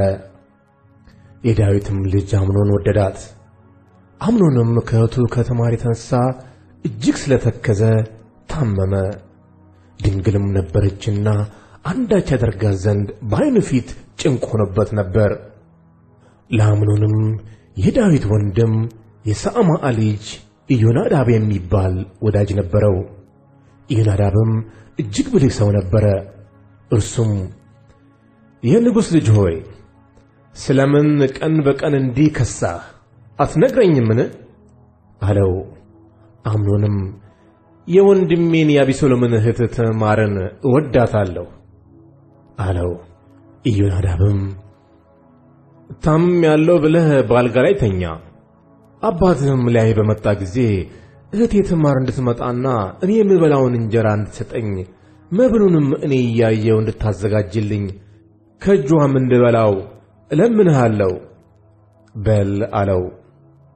እንዲሁም አምኖን ታምሜአለሁ ብሎ ተኛ። ንጉሡም ሊያየው በመጣ ጊዜ አምኖን ንጉሡን እህቴ ትዕማር እንድትመጣና እኔ እያየሁ 2 እንጎቻ እንድታደርግልኝ ከእጇም እንድበላ እለምንሃለሁ አለው። ዳዊትም መብልን ታዘጋጅለት ዘንድ ወደ ወንድምሽ ወደ አምኖን ቤት ሂጂ ብሎ መልእክተኞችን ወደ ትዕማር ቤት ላከ። ትዕማርም ወደ ወንድሟ ወደ አምኖን ቤት ሄደች፣ ተኝቶም ነበር። ዱቄትም ወስዳ ለወሰች፣ እያየም እንጎቻ አደረገች፣ ጋገረችም። ምጣዱንም ወስዳ በፊቱ ገለበጠች። እርሱ ግን ይበላ ዘንድ እምቢ አለ። አምኖንም ሰውን ሁሉ ከኔ ዘንድ አስወጡ አለ። ሰውም ሁሉ ከእርሱ ዘንድ ወጣ። አምኖንም ትዕማርን ከእጅሽ እበላ ዘንድ መብሉን ወደ እልፍኝ አግቢው አላት። ትዕማርም የሰራችውን እንጎቻ ወስዳ ወንድሟ አምኖ ላለበት እልፍኝ አገባችው። መብሉንም ባቀረበች ጊዜ ያዛትና እህቴ ሆይ ነይ ከኔም ጋር ተኚ አላት። እርሷ መልሳ ወንድሜ ሆይ አይሆንም፣ እንዲህ ያለ ነገር በእስራኤል ዘንድ አይገባምና ታሳፍረኝ። ይህንም ነውረኛ ሥራ አታድርግ። እኔም ነውሬን ወዴት ልሸከም? አንተም በእስራኤል ዘንድ ከምናምንቴዎች እንዳንዱ ትሆናለህ። እንግዲህስ ለንጉሡ ንገረው፣ እኔንም አይነሳህም አለችው። ቃሏን ግን አልሰማም። ከእርሷም ይልቅ ብርቱ ነበርና በግድ አስነወራት፣ ከእርሷ ጋርም ተኛ። ከዚህም በኋላ አምኖን ፈጽሞ ጠላት። አስቀድሞም ከወደዳት ውድ ይልቅ በኋላ የጠላት ጥል በለጠ። አምኖንም ተነስተሽ ሂጂ አላት። እርሷም አይሆንም፣ ቀድሞ ከሠራኸው ክፋት ይልቅ እኔን በማውጣት የበለጠ ክፋት ትሠራለህ አለችው። እርሱ ግን አልሰማትም። የሚያገለግለውን ብላቴና ጠርቶ ይህችን ሴት ከፊቴ አስወጥተህ በሩን ዝጋባት አለው። ብዙ ኅብር ያለውንም ልብስ ለብሳ ነበር። እንዲህ ያለውን ልብስ የንጉሥ ልጆች ደናግሉ ይለብሱ ነበርና። አገልጋዩም አስወጥቶ በሩን ዘጋባት። ትዕማርም በራሷ ላይ አመድ ነስንሳ ብዙ ኅብርም ያለውን ልብስ ተርትራ እጇንም በራሷ ላይ ጭና እየጮኸች ሄደች። ወንድሟም አቤሴሎም ወንድምሽ አምኖን ካንቺ ጋር ነበርን? እህቴ ሆይ አሁን ግን ዝም በይ፣ ወንድምሽ ነው፣ ይህንን ነገር በልብሽ አትያዢው አላት። ትዕማርም በወንድሟ በአቤሴሎም ቤት ብቻዋን ተቀመጠች። ንጉሡም ዳዊት ይህንን ነገር ሁሉ በሰማ ጊዜ እጅግ ተቆጣ። ነገር ግን የበኩር ልጁ ነበርና ስለወደደው የልጁን የአምኖን ነፍስ አላሳዘነም። አቤሴሎምም እህቱን ትዕማርን ስላሳፈራት አምኖንን ጠልቶታልና አቤሴሎም አምኖንን ክፉም ሆነ መልካም አልተናገረውም። ከሁለት ዓመት በኋላ አቤሴሎም በኤፍሬም አቅራቢያ ባለችው በቤላሶር በጎችን አሸለተ። አቤሴሎምም የንጉሡን ልጆች ሁሉ ጠራ። አቤሴሎምም ወደ ንጉሡ መጥቶ እነሆ ባሪያህ በጎችን ያሸልታል፣ ንጉሥና ሎሌዎቹ ከባሪያ ጋር ይሂዱ አለው። ንጉሡም አቤሴሎምን ልጄ ሆይ እንከብድብሃለንና ሁላችንን እንመጣ ዘንድ አይሆንም አለው። የግድም አለው። እርሱ ግን መረቀው እንጂ ለመሄድ እምቢ አለ። አቤሴሎምም አንተም እምቢ ካልክ ወንድሜ አምኖን ከእኛ ጋር እንዲሄድ እለምንሃለሁ አለ። ንጉሡም ካንተ ጋር ለምን ይሄዳል አለው። አቤሴሎምም የግድ አለው። አምኖንና የንጉሡም ልጆች ሁሉ ከእርሱ ጋር ሰደደ። አቤሴሎምም እንደ ንጉሥ ግብዣ ያለ ግብዣ አደረገ። አቤሴሎምም አገልጋዮችን አምኖን የወይን ጠጅ ጠጥቶ ልቡን ደስ ባለው ጊዜ እዩ፣ አምኖንን ግደሉ ባልኋችሁም ጊዜ ግደሉት፣ አትፍሩም፣ ያዘዝኋችሁም እኔ ነኝና በርቱ ጽኑም ብሎ አዘዛቸው። የአቤሴሎም አገልጋዮች አቤሴሎም እንዳዘዛቸው በአምኖን ላይ አደረጉት። የንጉሡም ልጆች ሁሉ ተነስተው በየበቅሎቻቸው ተቀምጠው ሸሹ። ገናም በመንገድ ሲሄዱ ለዳዊት አቤሴሎም የንጉሥ ልጆች ሁሉ ገድሏል፣ ከእነርሱም አንድ አልቀረም የሚል ወሬ መጣለት። ንጉሡም ተነስቶ ልብሱን ቀደደ፣ በምድርም ላይ ወደቀ። ባሪያዎቹም ሁሉ ልብሳቸውን ቀደው ባጠገቡ ቆሙ። የዳዊትም ወንድም የሳማ ልጅ ኢዮናዳብ ጌታ የጎልማሶቹ የንጉሥ ልጆች ሁሉ እንደሞቱ አያስብ፣ እህቱን ትዕማርን በግድ ካስነወራት ጀምሮ በአቤሴሎም ዘንድ የተቆረጠ ነገር ነበርና የሞተ አምኖን ብቻ ነው አሁንም የሞተ አምኖን ብቻ ነው እንጂ የንጉሥ ልጆች ሁሉ ሞቱ ብሎ ጌታዬ ንጉሡ ይህንን ነገር በልቡ አያኑር አለው። አቤሴሎምም ኮበለለ። ጎበኛውም ጎልማሳ ዓይኑን ከፍ አደረገ። እነሆም ብዙ ሰዎች በኋላው በተራራው አጠገብ በመንገድ ሲመጡ አየ። ኢዮናዳብም ንጉሡን እነሆ የንጉሥ ልጆች መጥተዋል፣ ባሪያህ እንዳለው እንዲሁ ሆኗል አለው። ተናግሮም በጨረሰ ጊዜ እነሆ ወዲያው የንጉሥ ልጆች ገቡ፣ ድምፃቸውንም ከፍ አድርገው አለቀሱ። ደግሞ ንጉሡና ባሪያዎቹ ሁሉ እጅግ ታላቅ ልቅሶ አለቀሱ። አቤሴሎም ግን ኮብልሎ ወደ ጌሹር ንጉሥ ወደ አሚሁድ ልጅ ወደ ተልማይ ሄደ። ዳዊትም ሁሉ ጊዜ ለልጁ ያለቅስ ነበር። አቤሴሎም ኮብልሎ ወደ ጌሹር ሄደ። በዚያም 3 ዓመት ያህል ተቀመጠ። ንጉሡም ዳዊት ስለ አምኖን ሞት ተጽናንቶ ወደ አቤሴሎም ይሄድ ዘንድ እጅግ ናፈቀ።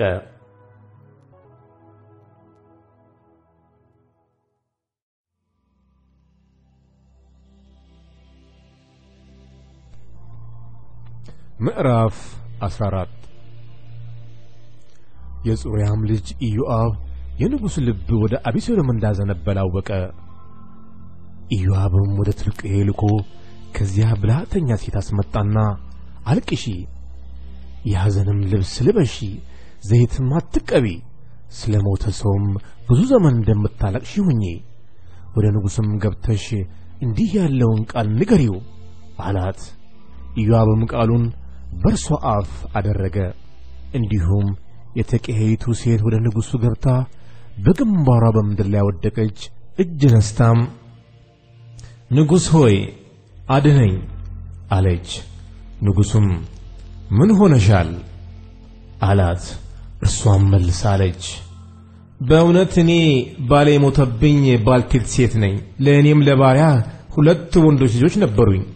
በሜዳም ተጣሉ፣ የሚገላግላቸውም አልነበረም።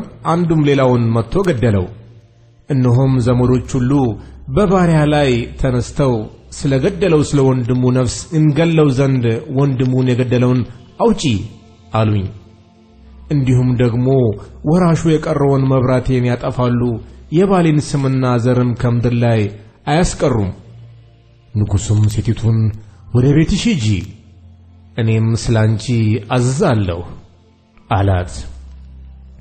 የቴቁሄይቱም ሴት ንጉሡን ጌታዬ ንጉሥ ሆይ ኃጢአቱ በእኔና በአባቴ ቤት ላይ ይሁን፣ ንጉሡና ዙፋኑ ንጹሕ ይሁን አለችው። ንጉሡም የሚናገርሽን አምጪልኝ፣ ከዚህም በኋላ ደግሞ አይነካሽም አለ።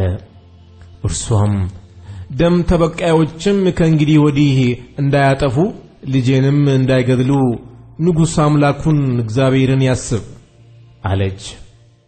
እርሱም ሕያው እግዚአብሔርን ከልጅሽ አንድ ጠጉር በምድር ላይ አይወድቅም አለ። ሴቲቱም እኔ ባሪያ ለጌታዬ ለንጉሥ አንድ ቃል እናገር አለች። እርሱም ተናገሪ አለ። ሴቲቱም አለች፣ በእግዚአብሔር ሕዝብ ላይ እንዲህ ያለ ነገር ስለምን አሰብህ? ንጉሡ ይህን ነገር ተናግሯልና ያሳደደውን ስላላስመለሰ በደለኛ ነው። ሁላችን እንሞታለን፣ በምድርም ላይ እንደፈሰሰና እንደማይመለስ ውሃ ነን።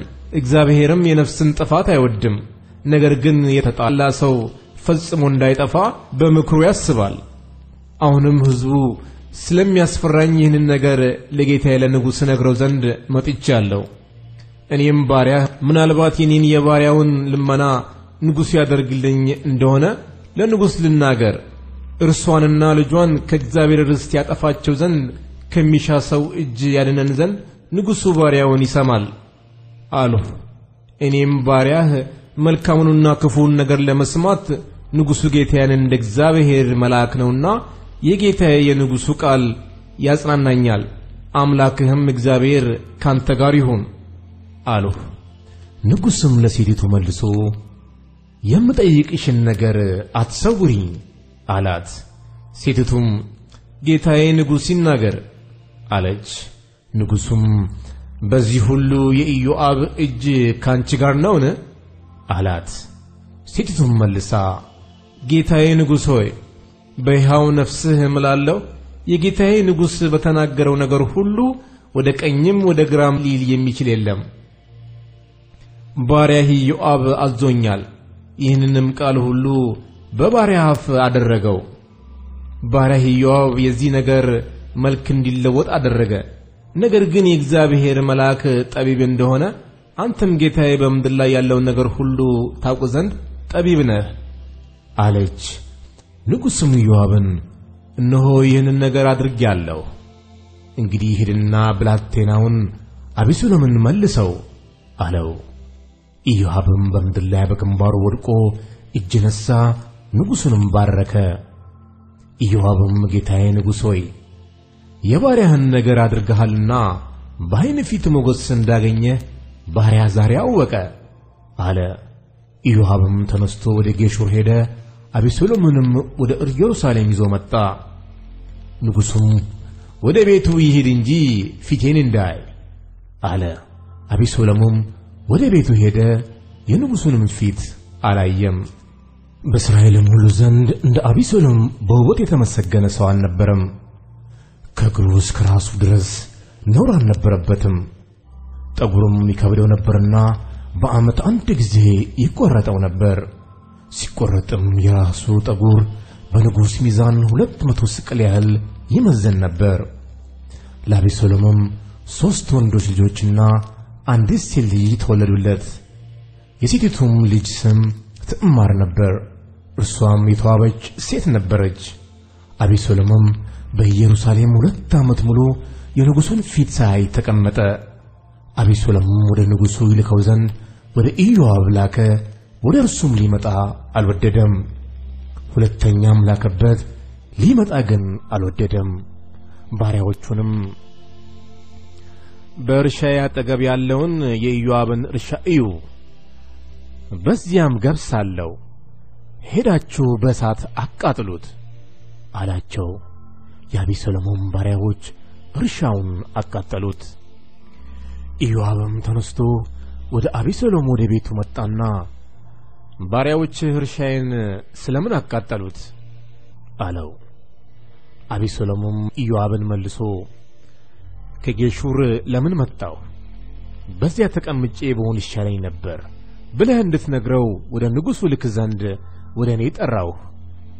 አሁንም የንጉሡን ፊት ልይ፣ ኃጢአት ቢሆንብኝ ይግደለኝ አለው። ኢዮአብም ወደ ንጉሡ መጥቶ ነገረው። አቢሶሎምንም ጠራው። ወደ ንጉሡም ገብቶ በንጉሡ ፊት ወደ ምድር በግንባሩ ተደፋ። ንጉሡም አቢሶሎምን ሳመው።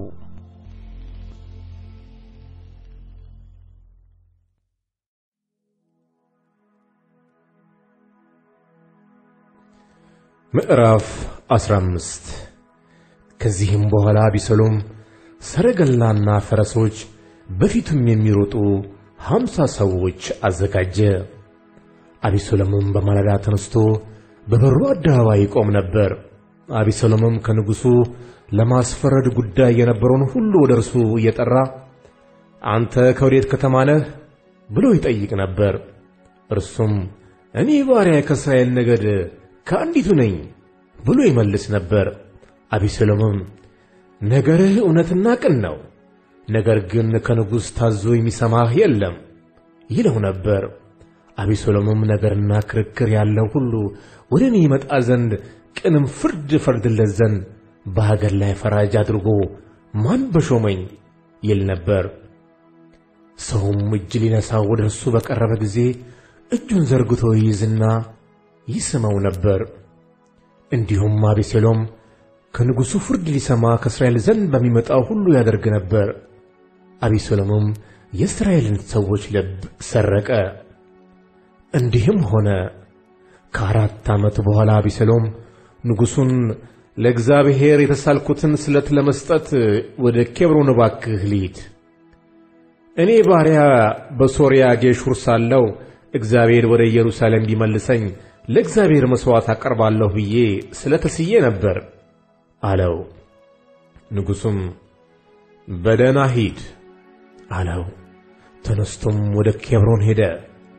አቤሴሎምም በእስራኤል ነገድ ሁሉ የቀንድ መለከት ድምፅ በሰማችሁ ጊዜ አቢሴሎም በኬብሮን ነገሠ በሉ የሚሉ ጉበኞች ላከ።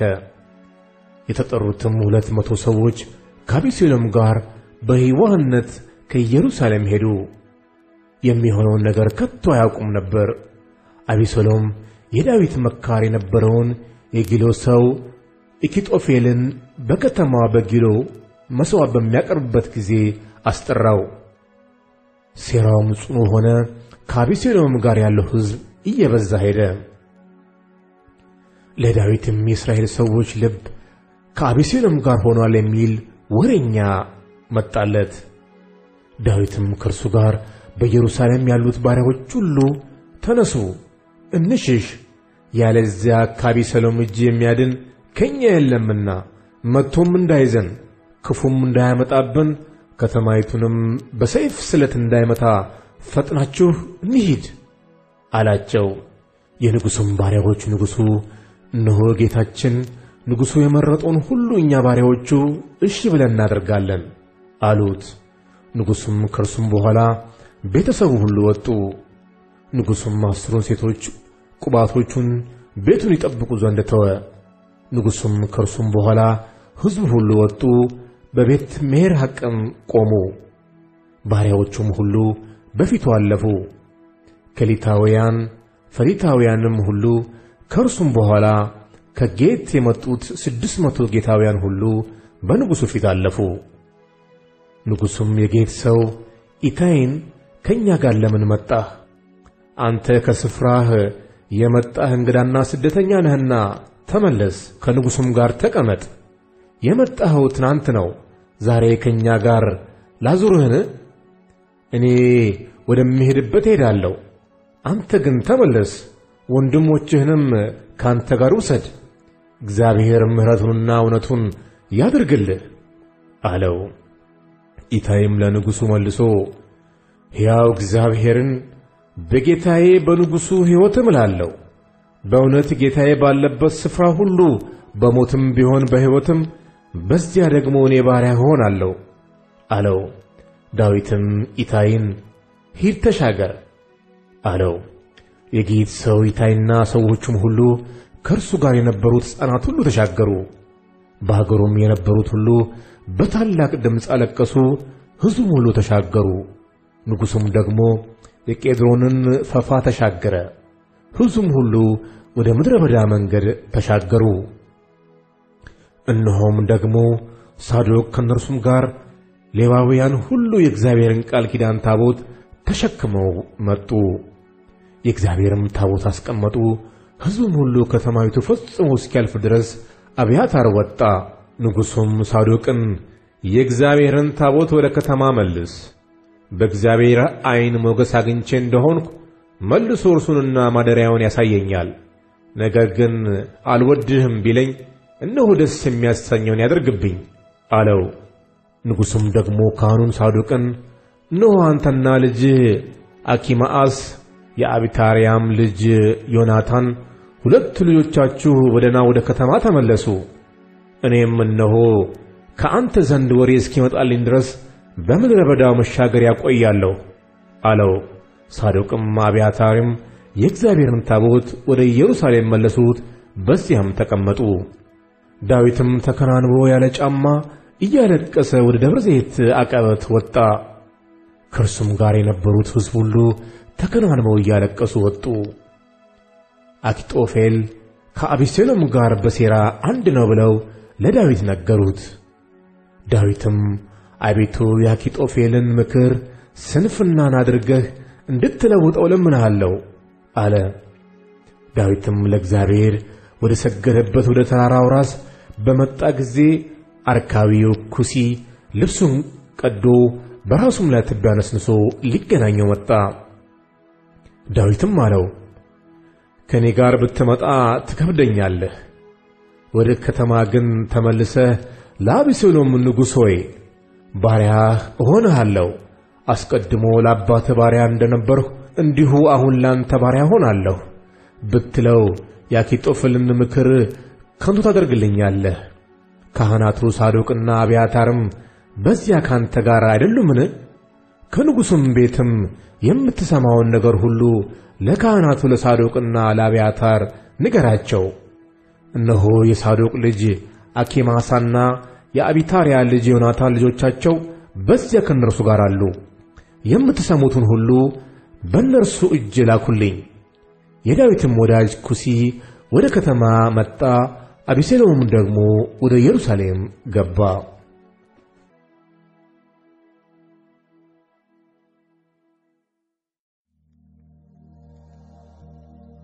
ምዕራፍ 16 ዳዊትም ከተራራው ራስ ጥቂት ፈቀቅ ባለ ጊዜ የሜምፊቦስቴ ባሪያ ሲባ 200 እንጀራ፣ 100 ዘለላ ዘቢብ፣ 100 በለስ፣ 1 አቁማዳም ወይን ጠጅ የተጫኑ 2 አህዮች እየነዳ ተገናኘው። ንጉሡም ሲባን ይህ ምንድነው አለው። ሲባም አህዮቹ የንጉሡ ቤተሰቦች ይቀመጡባቸው ዘንድ እንጀራውና በለሱ ብላቴኖቹ ይበሉ ዘንድ የወይንም ጠጁን በበረሃ የሚደክሙት ይጠጡ ዘንድ ነው አለ። ንጉሡም የጌታ ልጅ ወዴት ነው አለ። ሲባም ንጉሡን እነሆ የእስራኤል ቤት ዛሬ የአባቴ መንግሥት ይመልስልኛል ብሎ ከኢየሩሳሌም ተቀምጧል አለው። ንጉሡም ሲባን እነሆ ለሜምፊቦስቴ የነበረው ሁሉ ላንተ ይሁን አለው። ሲባም እጅ ነሳለሁ ጌታዬ። ንጉሥ ሆይ በፊትህ ሞገስ ላግኝ አለ። ንጉሥ ዳዊትም ወደ ብራቂም መጣ። እነሆም ሳሚ የሚባል የጌራ ልጅ ከሳኦል ቤተ ዘመድ የሆነ አንድ ሰው ከዚያ ወጣ፣ እየሄደም ይረግመው ነበር። ወደ ዳዊትና ወደ ንጉሡ ወደ ዳዊት ባሪያዎችም ድንጋይ ይወረውር ነበር። በንጉሡም ቀኝና ግራ ሕዝቡ ሁሉና ኃያላኑ ሁሉ ነበሩ። ሳሚም ሲረግም ሂድ አንተ የደም ሰው ምናምንቴ ሂድ፣ በፋንታው ነግሠሃልና እግዚአብሔር የሳኦልን ቤት ደም ሁሉ መለሰብህ። እግዚአብሔርም መንግሥትን ለልጅ ለአቤሴሎም እጅ አሳልፎ ሰጥቶታል። እነሆም አንተ የደም ሰው ነህና በመከራ ተይዘሃል አለ። የጽሩዩም ልጅ አቢሳ ንጉሡን ይህ የሞተ ውሻ ጌታዬን ንጉሡን ስለምን ይረግማል? ልሂድና ራሱን ልቁረጠው አለው። ንጉሡም እናንተ የጽሩያ ልጆች እኔ ከእናንተ ጋር ምን አለኝ? እግዚአብሔር ዳዊትን ስደው ብሎ አዞታልና ይርገመኝ፣ ለምንስ እንዲህ ታደርጋለህ የሚለው ማን ነው አለ። ዳዊትም አቢሳንና ባሪያዎቹን ሁሉ እነሆ ከወገቤ የወጣው ልጄ ነፍሴን ይሻል፣ ይልቁንስ ይህ የብንያም ልጅ እንዴት ነዋ? እግዚአብሔር አዞታልና ተዉት፣ ይርገመኝ። ምናልባት በዚህ ቀን መከራዬን አይቶ ስለ ርግማኑ መልካም ይመልስልኛል አላቸው። ዳዊትና ሰዎቹም በመንገዱ ይሄዱ ነበር። ሳሚም በተራው አጠገብ በእርሱ ትይዩ እየሄደ ይራገም፣ ድንጋይ ይወረውር፣ ትቢያም ይበትን ነበር። ንጉሡና ከእርሱም ጋር የነበረው ሕዝብ ሁሉ ደክመው ነበር፣ በዚያም አረፉ። አቤሴሎምና ሕዝቡ ሁሉ የእስራኤልም ሰዎች አኪጦፌልም ወደ ኢየሩሳሌም መጡ። የዳዊትም ወዳጅ አርካዊው ኩሲ ወደ አቤሴሎም በመጣ ጊዜ ኩሲ 1000 ዓመት ያንገሥህ አለው። አቤሴሎምም ኩሲን ስለ ወዳጅህ ያደረግከው ቸርነት ይህ ነውን? ከወዳጅ ጋር ያልሄድክ ስለምንድን ነው አለው። ኩሲም አቤሴሎምን እንዲህ አይደለም፣ ከእግዚአብሔር ከዚህም ሕዝብ ከእስራኤልም ሰዎች ሁሉ ለተመረጠው ለእርሱ ሆናለሁ፣ ከእርሱም ጋር እቀመጣለሁ። ዳግምም የማገለግል ለማን ነው? በንጉሥ ልጅ ፊት አይደለምን? በአባቴ ፊት እንዳገለገልኩ እንዲሁ ባንተ ፊት እሆናለሁ አለው። አቤሴሎምም አኪጦፌልን ምከሩ፣ ምን እናድርግ አለው። አኪጦፌልም አቤሴሎምን ቤቱ ሊጠብቁ ወደ ተዋቸው ወደ አባትህ ቁባቶች ግባ፣ እስራኤልም ሁሉ አባትን እንዳሳፈርኸው ይሰማሉ፣ ካንተም ጋር ያሉት ሁሉ እጃቸው ይበረታል አለው። ለአቤሴሎምም በሰገነት ላይ ድንኳን ተከሉለት። አቤሴሎምም በእስራኤል ሁሉ ፊት ወደ አባቱ ቁባቶች ገባ። በዚያም ወራት የመከራት የአኪጦፌል ምክር የእግዚአብሔርን ቃል እንደመጠየቅ ነበረች። የአኪጦፌልም ምክር ሁሉ ከዳዊትና ከአቢሴሎም ጋር እንዲህ ነበረች።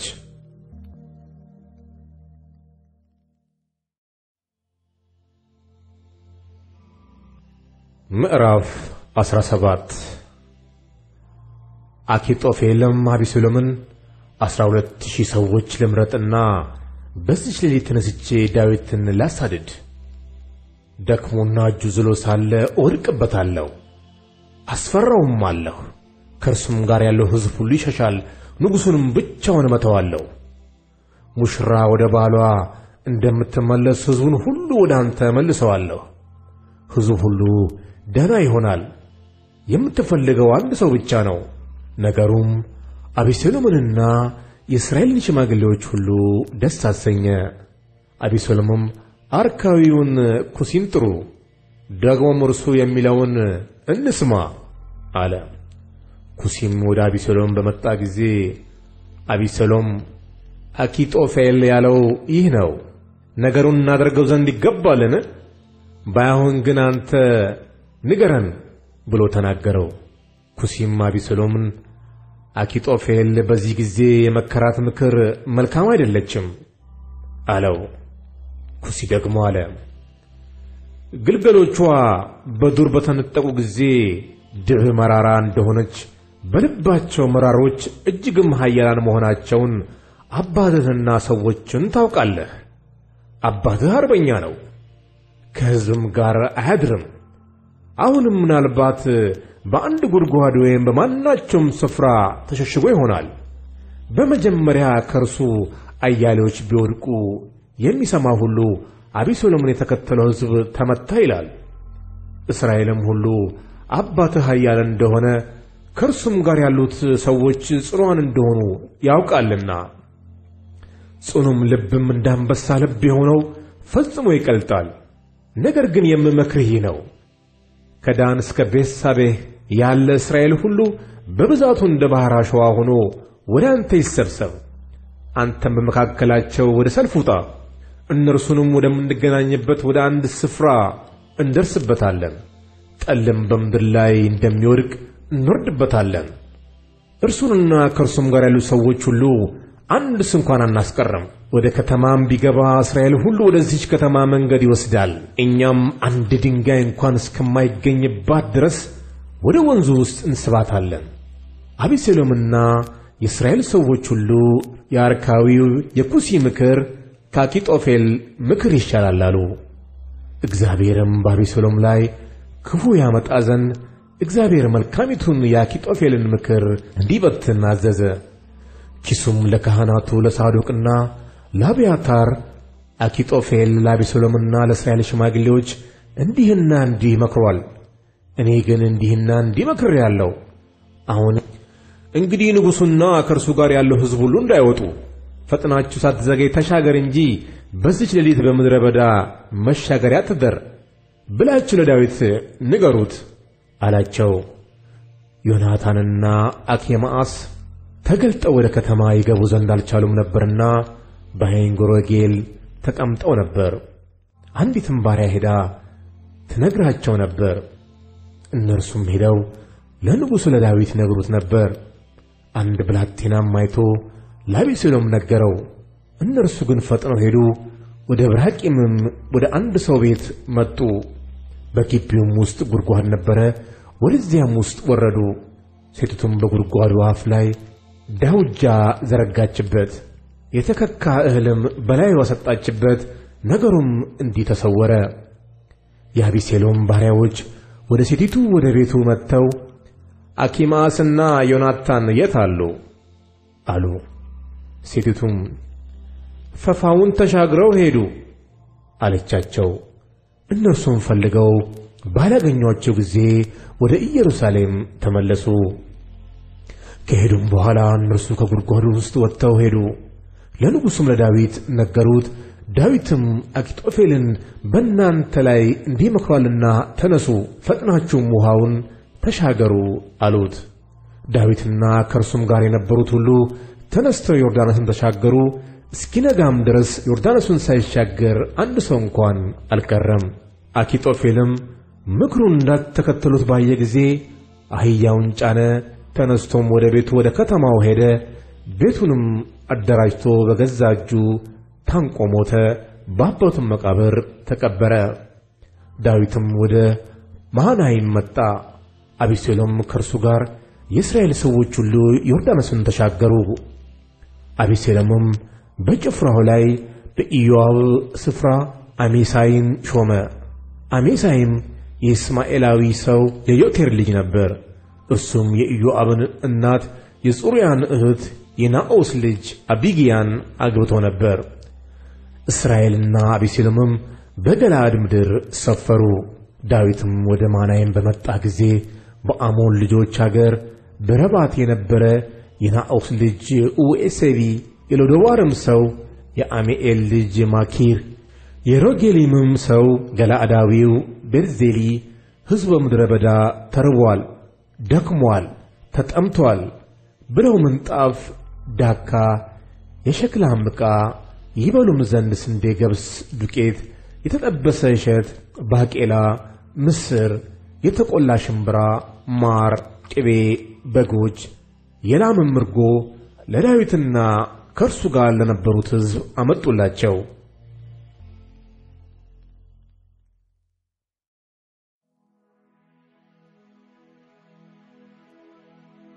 ምዕራፍ 18 ዳዊትም ከእርሱ ጋር የነበሩትን ሕዝብ ቆጠረ፣ ሻለቆችና የመቶ አለቆችንም ሾመላቸው። ዳዊትም ሕዝቡን ከኢዮአብ እጅ በታች ሲሶውን፣ ከኢዮአብም ወንድም ከጽሩይ ልጅ ከአቢሳ እጅ በታች ሲሶውን፣ ከጌትም ሰውም ከኢታያ እጅ በታች ሲሶውን ሰደደ። ንጉሥም ሕዝቡን እኔ ደግሞ ከእናንተ ጋር እወጣለሁ አላቸው። ሕዝቡ ግን አትወጣም፣ ብንሸሽ ስለኛ አያስብም፣ ከኛም እኩሌታው ቢሞት ስለኛ አያስብም። አንተ ግን ለብቻ ከኛ ከ10,000 ይልቅ ትበልጣለህ። አሁንም በከተማ ተቀምጠህ ብትረዳን ይሻላል አሉ። ንጉሡም መልካም፣ የሚመስላችሁን አደርጋለሁ አላቸው። ንጉሡም በበሩ አጠገብ ቆመ። ሕዝቡም ሁሉ 100 በ100 ሺህ በሺህ የሆኑ ወጡ። ንጉሡም ኢዮአብንና አቢሳንን ኢታይንንም ለብላቴናው ለአቤሴሎም ስለኔ ራሩለት ብሎ አዘዛቸው። ንጉሡም ስለ አቤሴሎም አለቆቹን ሁሉ ሲያዝ ሕዝቡ ሁሉ ሰማ። ሕዝቡም በእስራኤል ላይ ወደ ሜዳ ወጣ። ሰልፉም በኤፍሬም ዱር ውስጥ ሆነ። በዚያም የእስራኤል ሕዝብ በዳዊት ባሪያዎች ፊት ተመቱ።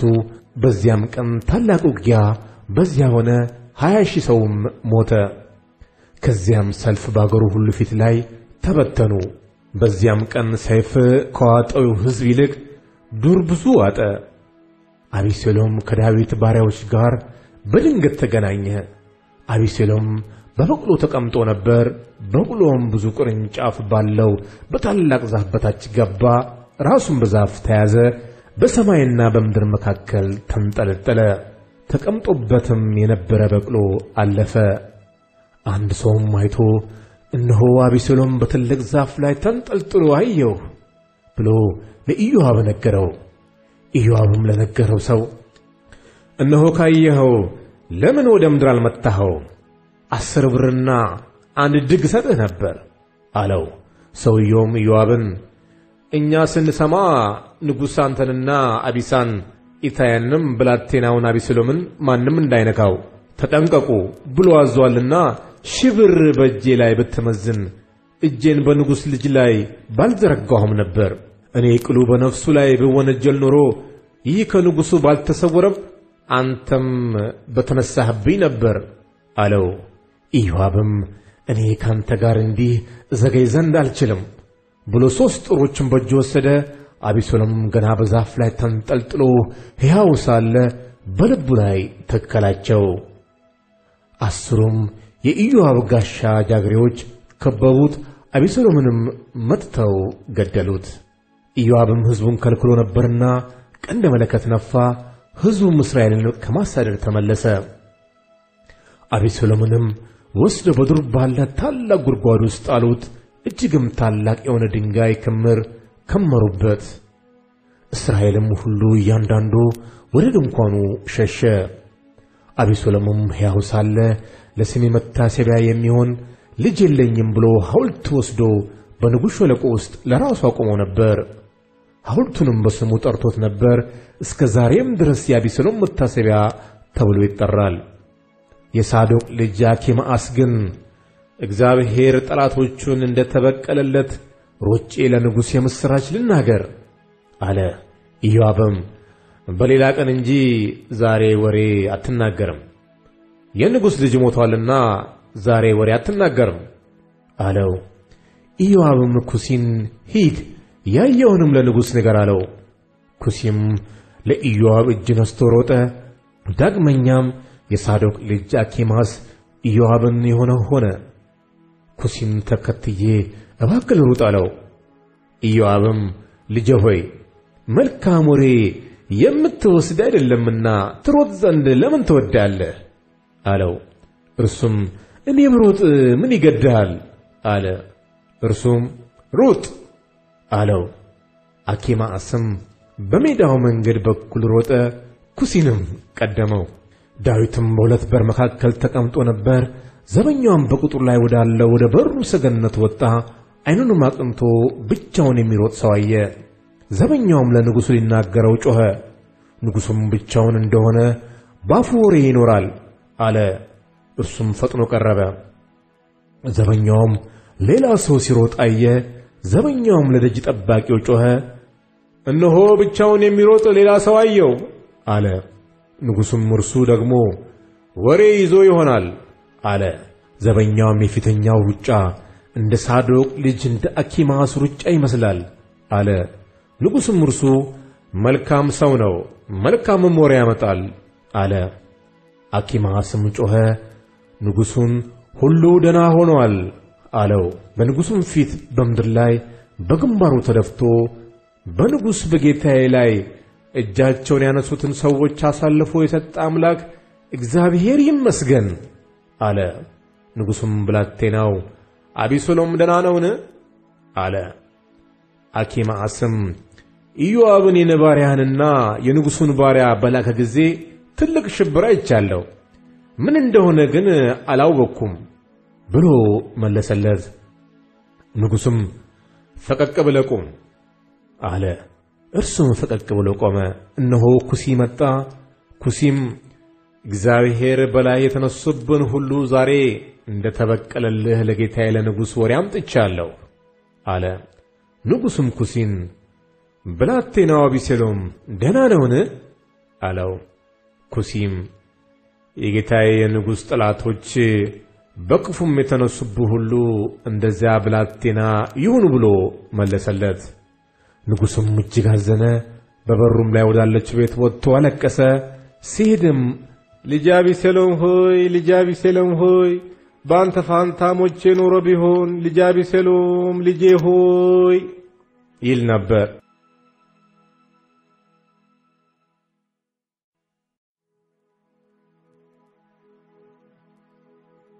ምዕራፍ 19 ኢዮአብም ንጉሥ ስለ አቢሴሎም እንዳለቀሰና ዋይ ዋይ እንዳለ ሰማ።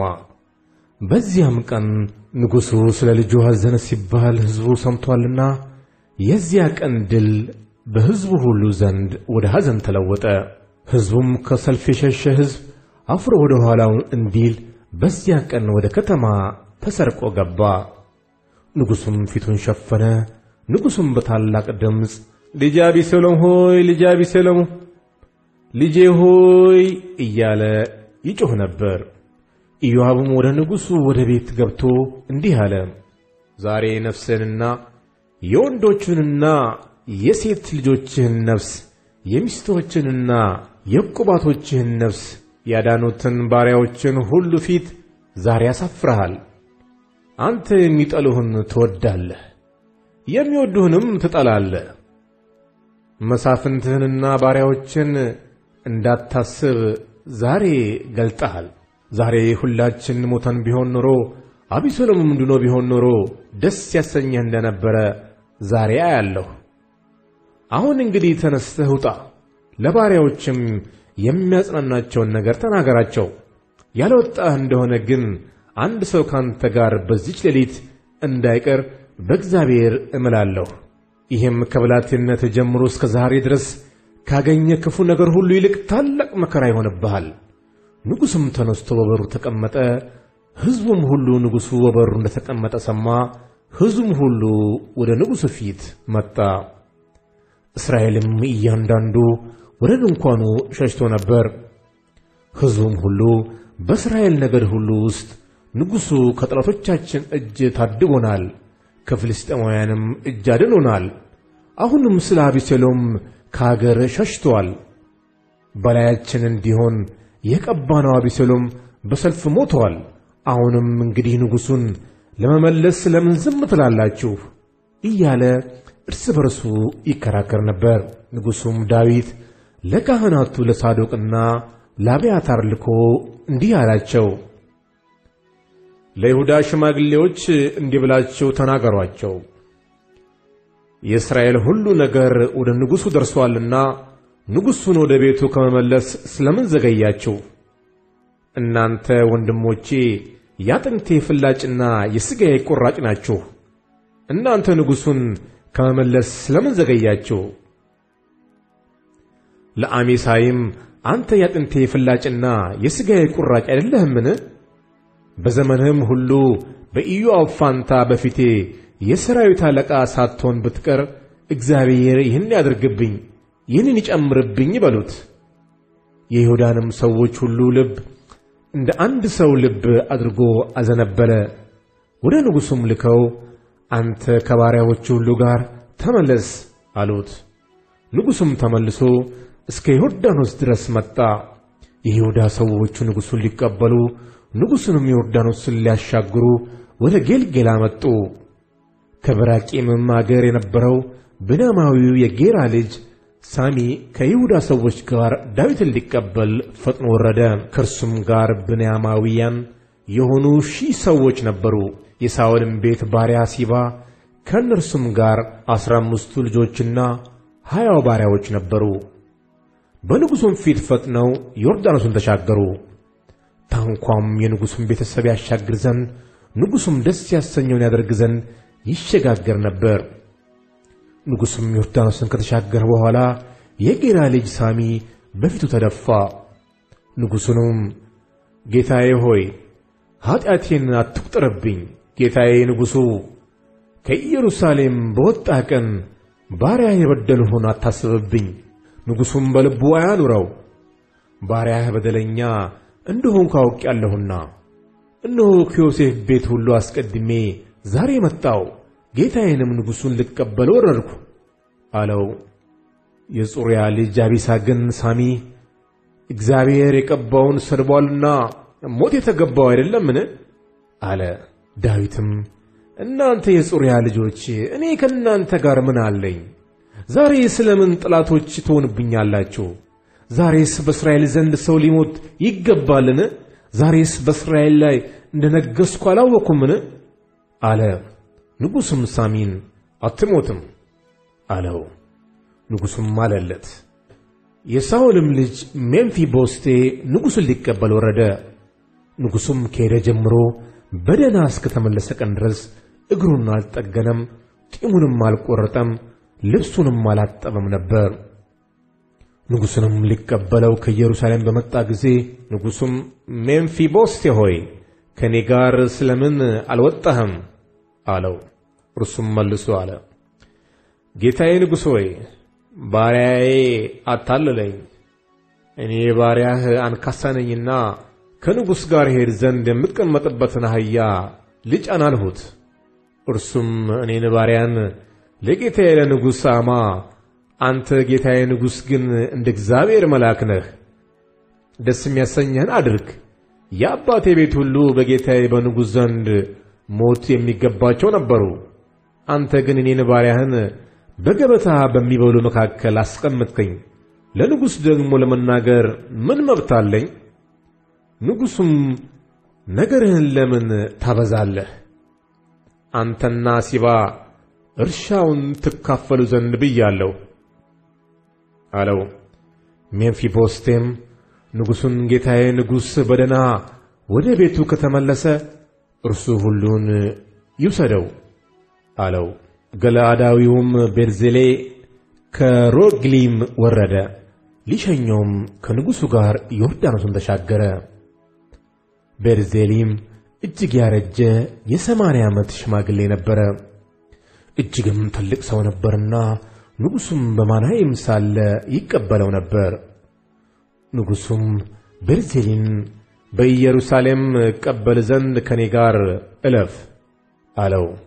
ቤርዜሊም ንጉሡን አለው፣ ከንጉሥ ጋር ወደ ኢየሩሳሌም ወጣ ዘንድ ከሕይወቴ ዘመን ምን ያህል ቀረኝ? ዛሬ የ80 ዓመት ሽማግሌ ነኝ። መልካሙንና ክፉን መለየት እችላለሁን? እኔ ባሪያህ የምበላውንና የምጠጣውን ጣዕሙን መለየት እችላለሁን? የወንዱንና የሴቲቱን ዘፈን ድምፅ መስማት እችላለሁን? እኔ ባሪያህ በጌታዬ በንጉሥ ላይ ለምን እከብድብሃለሁ? እኔ ባሪያ ዮርዳኖስን ተሻግሬ ከንጉሥ ጋር ጥቂት ልሄድ ነበር። ንጉሡ እንዲህ ያለ ወረታ ለምን ይመልስልኛል? እኔ ባሪያ ተመልሼ በከተማዬ በአባቴና በእናቴ መቃብር አጠገብ እባክህ ልሙት። ነገር ግን ባሪያህን ከመዓንም እይ፣ እርሱ ከጌታዬ ከንጉሡ ጋር ይለፍ፣ ደስ የሚያሰኝህንም ለእሱ አድርግ። ንጉሡም ከመዓም ከኔ ጋር ይለፍ፣ ደስ የሚያሰኝህንም አድርግለታለሁ፣ አንተም ከኔ የምትሻውን ሁሉ አድርግልሃለሁ አለው። ሕዝቡም ሁሉ ዮርዳኖስን ተሻገረ፣ ንጉሡም ተሻገረ። ንጉሡም ቤርዜሊንን ሳመው፣ መረቀውም፣ ወደ ስፍራውም ተመለሰ። ንጉሡም ወደ ጌልጌላ ተሻገረ፣ ከመዓምም ከእርሱ ጋር ሄደ። የይሁዳም ሕዝብ ሁሉ ደግሞ የእስራኤል ሕዝብ እኩሌታው ንጉሡን አሻገረው። እነሆም የእስራኤል ሰዎች ሁሉ ወደ ንጉሡ መጡ። ንጉሡንም ወንድሞቻችንን የይሁዳ ሰዎች ለምን ሰረቁህ? ንጉሡንም ቤተሰቡንም ከእርሱም ጋር የዳዊትን ሰዎች ሁሉ ዮርዳኖስን አሻገሩ አሉት። የይሁዳም ሰዎች ሁሉ ለእስራኤል ሰዎች መልሰው ንጉሡ ለእኛ ቅርባችን ነው፣ ስለምን በዚህ ነገር ትቈጣላችሁ? በእውኑ ከንጉሣችን አንዳች በልተናልን? ወይስ እርሱ በረከት ሰጥቶናልን? አሉ።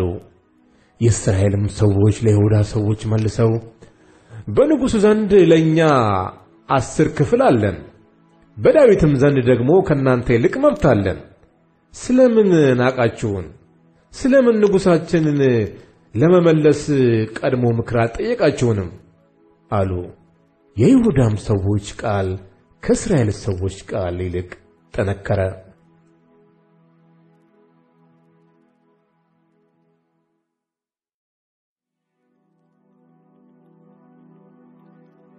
ምዕራፍ 20 እንዲህም ሆነ አንድ ብንያማዊ የቢክር ልጅ ስሙ ሳቢኤ የሚባል ምናምንቴ ሰው ነበረ።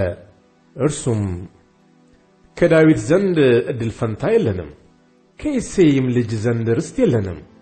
እስራኤል ሆይ እያንዳንድህ ወደ ድንኳንህ ተመለስ ብሎ ቀንደ መለከት ነፋ። የእስራኤልም ሰዎች ሁሉ ከዳዊት ተለይተው የቢክሪን ልጅ ሳቢኤን ተከተሉ። የይሁዳ ሰዎች ግን ከዮርዳኖስ ጀምረው ኢየሩሳሌም እስኪደርሱ ድረስ ንጉሣቸውን ተከተሉ። ዳዊትም ወደ ኢየሩሳሌም ወደ ቤቱ መጣ። ንጉሡም ቤቱን ሊጠብቁ የተዋቸው 10 ቁባቶቹን ወስዶ ለጠባቂው ሰጣቸው፣ ቀለብም ሰጣቸው። ነገር ግን ወደ እነርሱ አልገባም። በቤት ተዘግተው እስኪሞቱም ድረስ ባልቴቶች ሆነው ተቀመጡ። ንጉሡም አሜሳይን የይሁዳን ሰዎች ሁሉ በ3 ቀን ውስጥ ጥራልኝ፣ አንተም አብረህ በዚህ ሁን አለው። አሜሳይም የይሁዳን ሰዎች ሁሉ ይጠራ ዘንድ ሄደ። ነገር ግን እርሱ የተቀጠረውን ቀን አሳልፎ ዘገየ። ዳዊትም አቢሳን አሁን ከአቤሴሎም ይልቅ የሚጎዳን የቢክር ልጅ ሳቢኤ ነው። እርሱ የተመሸጉትን ከተሞች አግኝቶ ከዓይናችን እንዳያመልጥ አንተ የጌታህን ባሪያዎች ወስደህ አሳደው አለው። አቢሳንም ተከትለው የኢዮአብ ሰዎች ከሊታውያን ፈሊታውያንም ኃያላንም ሁሉ ሄዱ። የቢክሪንም ልጅ ሳብኤልን ለማሳደድ ከኢየሩሳሌም ወጡ። በገባዖንም ወዳለው ወደ ታላቁ ድንጋይ በደረሱ ጊዜ አሚሳይ ሊገናኛቸው መጣ። ኢዮአብም የሰልፍ ልብስ ለብሶ ነበር፣ በላዩም መታጠቂያ ነበረ። በወገቡም ላይ ሰገባ ያለው ሰይፍ ታጥቆ ነበረ። እርሱም ሲራመድ ሰይፉ ወደቀ። ኢዮአብም አሚሳይን ወንድሜ ሆይ ደህና ነህን? አለው። ኢዮአብም አሚሳይን የሚስም መስሎ በቀኝ እጁ ጢሙን ያዘው። አሚሳይ ግን በኢዮአብ እጅ ከነበረው ሰይፍ አልተጠነቀቀም ነበር። ኢዮአብም ሆዱን ወጋው፣ አንጀቱንም በምድር ላይ ዘረገፈው። ሁለተኛም አልወጋውም፣ ሞተም። ኢዮአብና ወንድሙ አቢሳ የቢክሪን ልጅ ቤሳይን አሳደዱ። ከኢዮአብም ብላቴኖች አንዱ በአሚሳይ ሬሳ አጠገብ ቆሞ ለኢዮአብ ወዳጅ የሚሆን ለዳዊትም የሆነው ሁሉ ኢዮአብን ይከተል ይል ነበር። አሚሳይም በመንገድ መካከል ወድቆ በደሙ ላይ ይንከባለል ነበር። ያም ሰው ወደ እርሱ የሚመጣ ሁሉ ሲቆም አይቷልና ሕዝቡ ሁሉ እንደቆመ ባየ ጊዜ አሚሳይን ከመንገዱ ላይ ወደ እርሻ ውስጥ ፈቀቅ አደረገው፣ በልብሱም ከደነው። ከመንገድም ራቅ ባለ ጊዜ ሕዝቡ ሁሉ የቢክሪን ልጅ ሳብኤልን ለማሳደድ ኢዮአብን ተከትሎ ያልፍ ነበር። እርሱ ግን ከእስራኤል ነገድ ሁሉ ወደ አቤል፣ ወደ ቤት መዓካ፣ ወደ ቤሪም ሁሉ አለፈ። ሰዎችም ደግሞ ተሰብስበው ተከተሉት። በቤት መዓካም ባለ በአቤልም መጥተው ከበቡት። በከተማይቱም ላይ እስከ ቅጥሯ ድረስ የአፍረን ድልድል ደለደሉ። ቅጥሩንም ያፈርሱ ዘንድ ከኢዮአብ ጋር የነበሩ ሕዝብ ሁሉ ይደባደቡ ነበር። የከተማይቱም አንዲት ብልሃተኛ ሴት ስሙ ስሙ፣ ኢዮአብንም ነግርህ ዘንድ ወደዚህ ቅረብ በሉት ስትል ጮኸች። ወደ እርሷም ቀረበ። ሴቲቱም ኢዮአብን አንተ ነህን አለች። እርሱም እኔ ነኝ ብሎ መለሰ። እርሷም የባሪያህን ቃል ስማ አለችው። እርሱም እሰማለሁ አላት። እርሷም ቀድሞ የሚጠይቅህ በአቤል ዘንድ ይጠየቅ ይባል ነበር፣ እንዲሁም ነገሩ ይፈጸም ነበር። በእስራኤል ዘንድ ሰላምንና እውነትን ከሚወዱ እኔ ነኝ። አንተ በእስራኤል ያለችውን ከተማና እናት ለማፍረስ ትሻለህ። ስለምንስ የእግዚአብሔርን ርስት ትውጣለህ ብላ ተናገረች። ኢዮአብም መልሶ ይህ መዋጥና ማጥፋት ከኔ ይራቅ። ነገሩ እንዲህ አይደለም። ከተራራማው ከኤፍሬም አገር የሚሆን የቢክሪ ልጅ ሳብኤ የሚባል አንድ ሰው ግን በንጉሡ በዳዊት ላይ እጁን አነሳ። እርሱም ብቻውን ስጡኝ፣ እኔም ከከተማይቱ እርቃለሁ አላት። ሴቲቱም ኢዮአብን እነሆ ራሱ ከቅጥር ላይ ይጣልልሃል አለችው። ሴቲቱም በብልሃትዋ ወደ ሕዝቡ ሁሉ ሄደች። እነርሱም የቢክሪን ልጅ የሳብኤልን ራስ ቆርጠው ወደ ኢዮአብ ጣሉት። እርሱም ቀንደ መለከቱን ነፋ። ሰውም ሁሉ ከከተማይቱ ርቆ እያንዳንዱ ወደ ድንኳኑ ሄደ። ኢዮአብም ወደ ንጉሡ ወደ ኢየሩሳሌም ተመለሰ። ኢዮአብም በእስራኤል ሠራዊት ሁሉ ላይ አለቃ ነበረ። የዮዳሄም ልጅ በናያስ በከሊታውያንና በፈሊታውያን ላይ ነበረ። አዶኒራምም ግብር አስገባሪ ነበረ። የአሂሎድም ልጅ ኢዮሳፍጥ ታሪክ ጸሐፊ ነበረ። ሱሳም ጸሐፊ ነበረ። ሳዶቅና አብያታርም ካህናት ነበሩ። የኢያዕር ሰውም ኢያስ ለዳዊት አማካሪ ነበረ።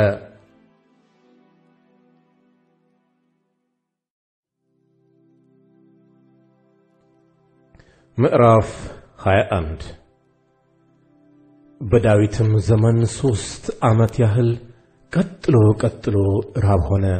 ዳዊትም የእግዚአብሔርን ፊት ጠየቀ። እግዚአብሔርም የገባውን ሰዎች ስለገደለ በሳኦልና በቤቱ ላይ ደም አለበት አለ። ንጉሡም የገባውን ሰዎች ጠራ። የገባኦን ሰዎችም ከአሞራውያን የተረፉ ነበሩ እንጂ ከእስራኤል ልጆች ወገን አልነበሩም። የእስራኤልም ልጆች ምለውላቸው ነበር። ሳኦል ግን ለእስራኤል ልጆችና ለይሁዳ ስለቀና ሊገላቸው ወዶ ነበር። ዳዊትም የገባኦን ሰዎች የእግዚአብሔርን ርስት ተባረኩ ዘንድ ምን ላድርግላችሁ? ማስተሰሪያውስ ምንድነው? አላቸው። የገባኦን ሰዎችም በእኛና በሳኦል ወይም በእኛና በቤቱ መካከል ያለው የብርና የወርቅ ነገር አይደለም፣ ከእስራኤልም ወገን እኛ የምንገድለው የለም አሉት። እርሱም የምትናገሩትን አደርግላችኋለሁ አለ።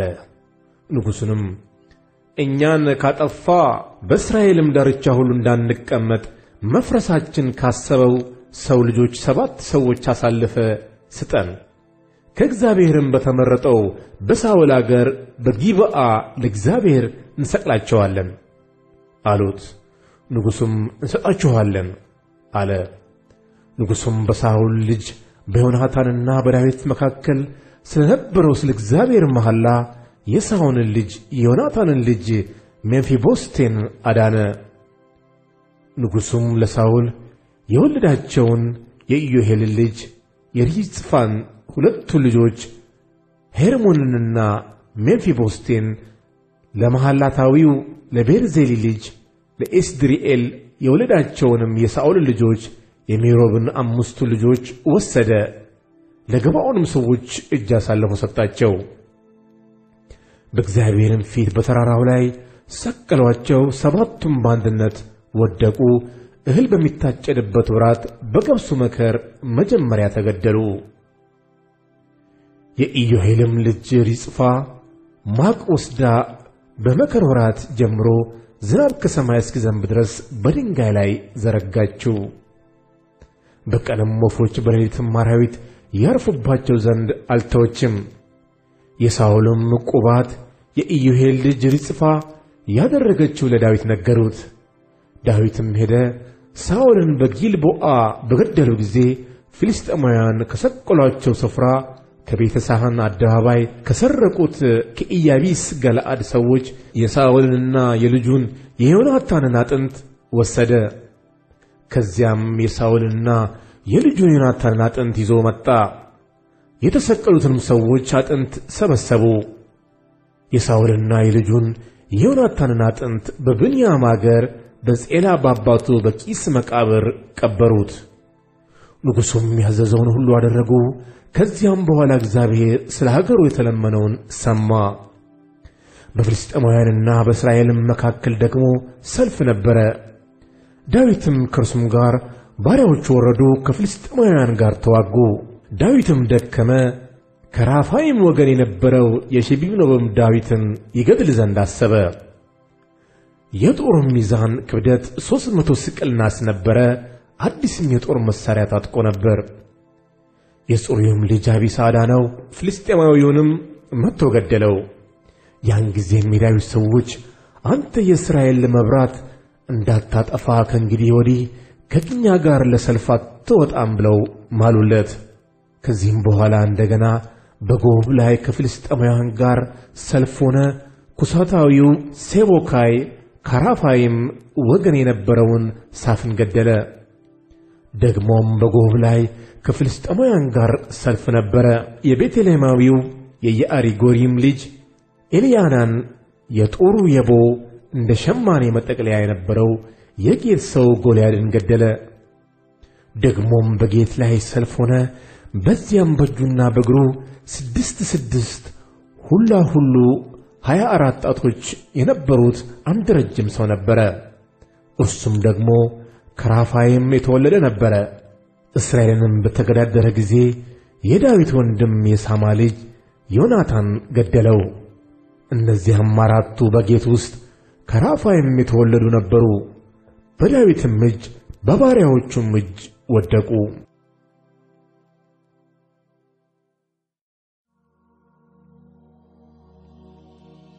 ምዕራፍ 22 ዳዊትም በእግዚአብሔር ከሳኦል እጅና ከጠላቶቹ እጅ ሁሉ ባዳነው ቀን የዚያን ቅኔ ቃል ለእግዚአብሔር ተናገረ፣ እንዲህም አለ። እግዚአብሔር አለቴ፣ አምባዬ፣ መድኃኒቴ ነው። እግዚአብሔር ጠባቂዬ ነው፣ በእርሱም እታመናለሁ። ጋሻዬ፣ የረድኤቴ ቀንድ፣ መጠጊያዬና መሸሸጊያዬ፣ መድኃኒቴ ሆይ ከግፍ ሥራ ታድነኛለህ። ምስጋና የሚገባውን እግዚአብሔርን እጠራለሁ፣ ከጠላቶቼም እድናለሁ። የሞት ጣር ያዘኝ፣ የዓመፅ ፈሳሽም አስፈራኝ። የሲኦል ጣር ከበበኝ፣ የሞት ወጥመድም ደረሰብኝ። በጨነቀኝ ጊዜ እግዚአብሔርን ጠራሁት፣ ወደ አምላኬም ጮኽሁ። ከመቅደሱም ቃሌን ሰማኝ፣ ጩኸቴም በፊቱ ወደ ጆሮ ገባ። ምድርም ተንቀጠቀጠች ተናወጠችም፣ የሰማዮችም መሠረቶች ተነቃነቁ። እግዚአብሔርም ተቈጥቶአልና ተንቀጠቀጡ። ከቁጣው ጢስ ወጣ፣ ካፉም የሚበላ እሳት ነደደ፣ ፍምም ከእርሱ በራ። ሰማዮችን ዝቅ ዝቅ አደረገ፣ ወረደም፣ ጨለማም ከእግሩ በታች ነበረ። በኪሩብም ላይ ተቀምጦ በረረ፣ በነፋስም ክንፍ ሆኖ ታየ። መሰወሪያውን ጨለማ፣ በዙሪያም የነበረውን ድንኳን በደመና ውስጥ የነበረው የጨለማ ውኃ አደረገ። በፊቱም ካለው ብርሃን የተነሣ ፍም ተቃጠለ። እግዚአብሔርም ከሰማያት አንጐደጐደ፣ ልዑልም ቃሉን ሰጠ። ፍላጻውን ላከ፣ በተናቸውም፣ መብረቆችን ላከ፣ አወካቸውም።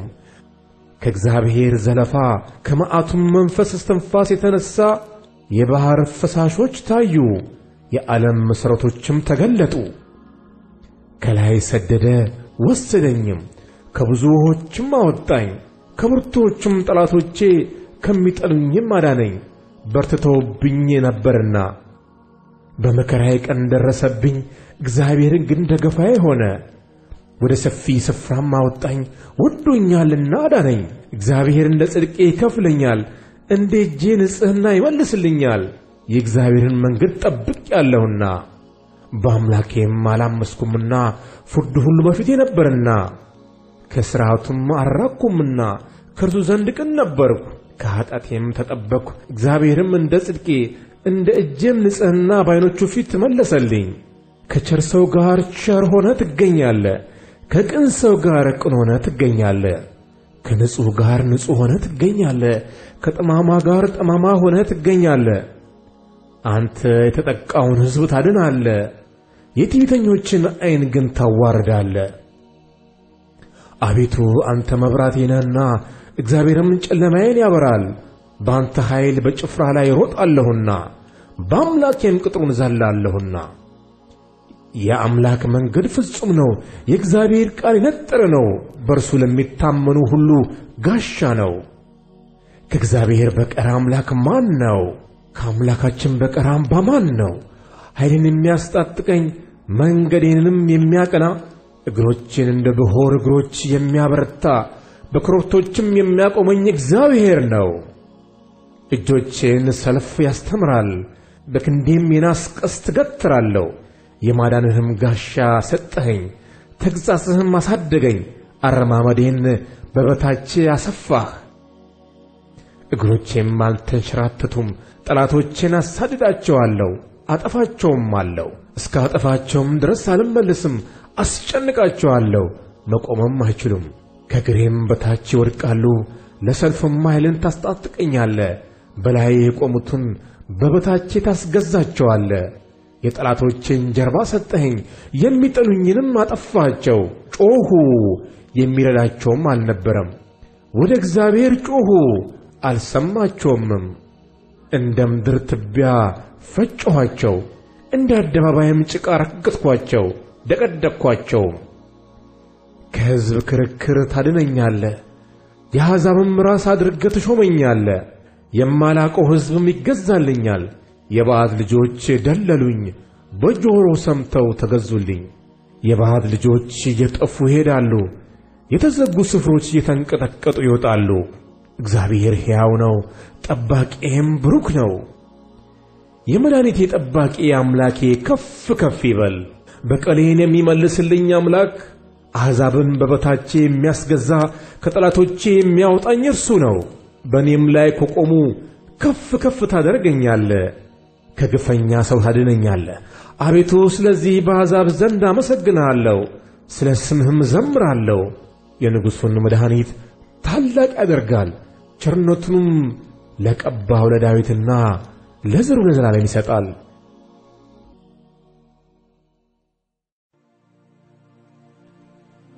ምዕራፍ 23 የዳዊትም የመጨረሻ ቃሉ ይህ ነው።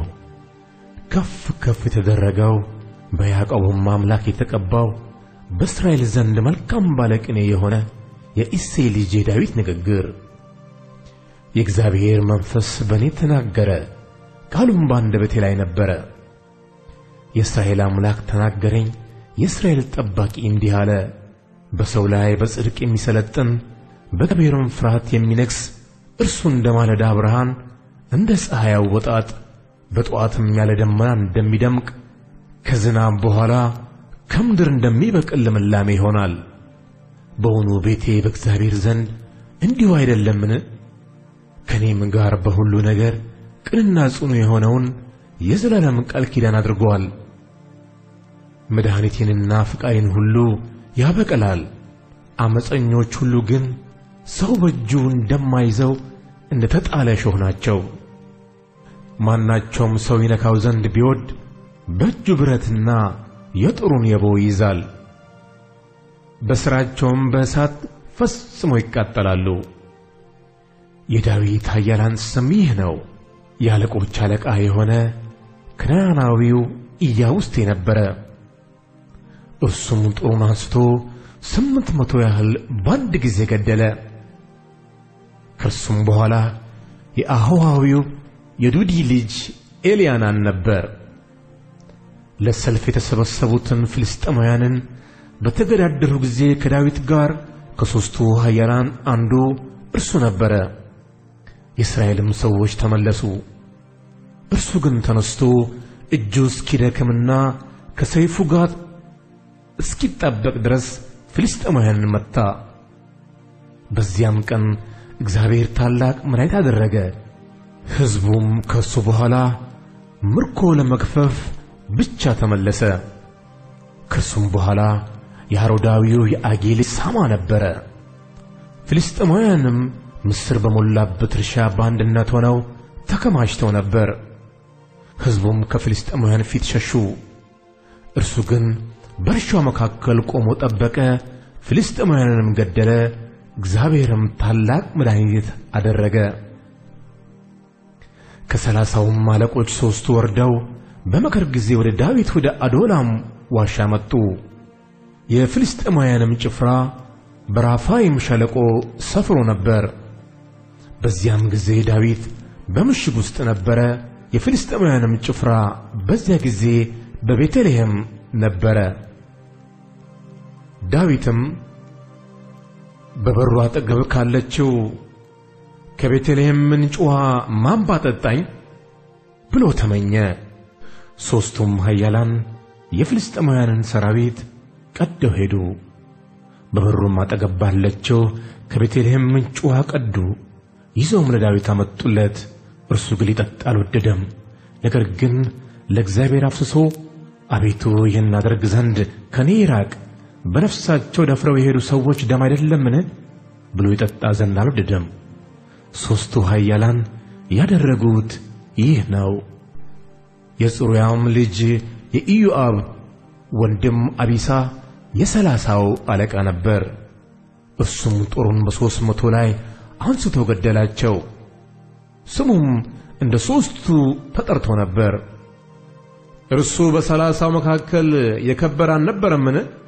ስለዚህም አለቃቸው ሆኖ ነበር። ነገር ግን ወደ 3ቱ አልደረሰም።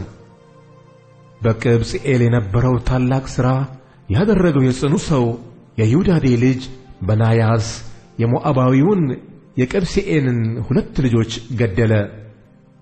በአመዳዩም ወራት ወርዶ በጉድጓድ ውስጥ አንበሳ ገደለ። ረጅሙን ግብፃዊ ሰው ገደለ። ግብፃዊው በእጁ ጦር ነበረው። በናያስ ግን በትር ይዞ ወደ እርሱ ወረደ። ከግብፃዊው እጅ ጦሩን ነቅሎ በገዛ ጦሩ ገደለው። የይሁዳሄ ልጅ በናያስ ያደረገው ይህ ነው። ስሙም እንደ ሦስቱ ኃያላን ተጠርቶ ነበር። ከ30ም ይልቅ የከበረ ነበር፣ ነገር ግን ወደ ሦስቱ አልደረሰም። ዳዊትም በክብር ዘበኞቹ ላይ ሾመው። የኢዮአብም ወንድም አሳሄል በ30 መካከል ነበር። የቤተልሔም ሰው የዱዲ ልጅ ኤልያናን፣ አሮዳዊው ሳማ፣ ሄሮዳዊው ኤሊቃ፣ ፌልጣዊው ሴሌስ፣ የቴቁሃዊው የኢስካ ልጅ ኢራስ፣ አናቶታዊው አቢዔዘር፣ ኩሳታዊው ሞቡናይ፣ አሆዋዊው ጸልሞን፣ ኖጦፋዊው ኖኤሬ፣ የኖጦፋዊው የበዓና ልጅ ሄሌብ፣ ከብንያም ወገን ከጊብዓ የሪዋይ ልጅ ኢታይ፣ ጲርዓቶናዊው በናያስ፣ የገዓስ ወንዝ ሰው ሂዳይ፣ አረባዊው አቢአልቦን፣ በህሩማዊው አዝሞት፣ ሻአልቦናዊው ኤልያሂባ፣ የአሳል ልጆች ዮናታን፣ አሮዳዊው ሳማ፣ የአሮዳዊው የአራር ልጅ አምናን፣ የማካታዊው ልጅ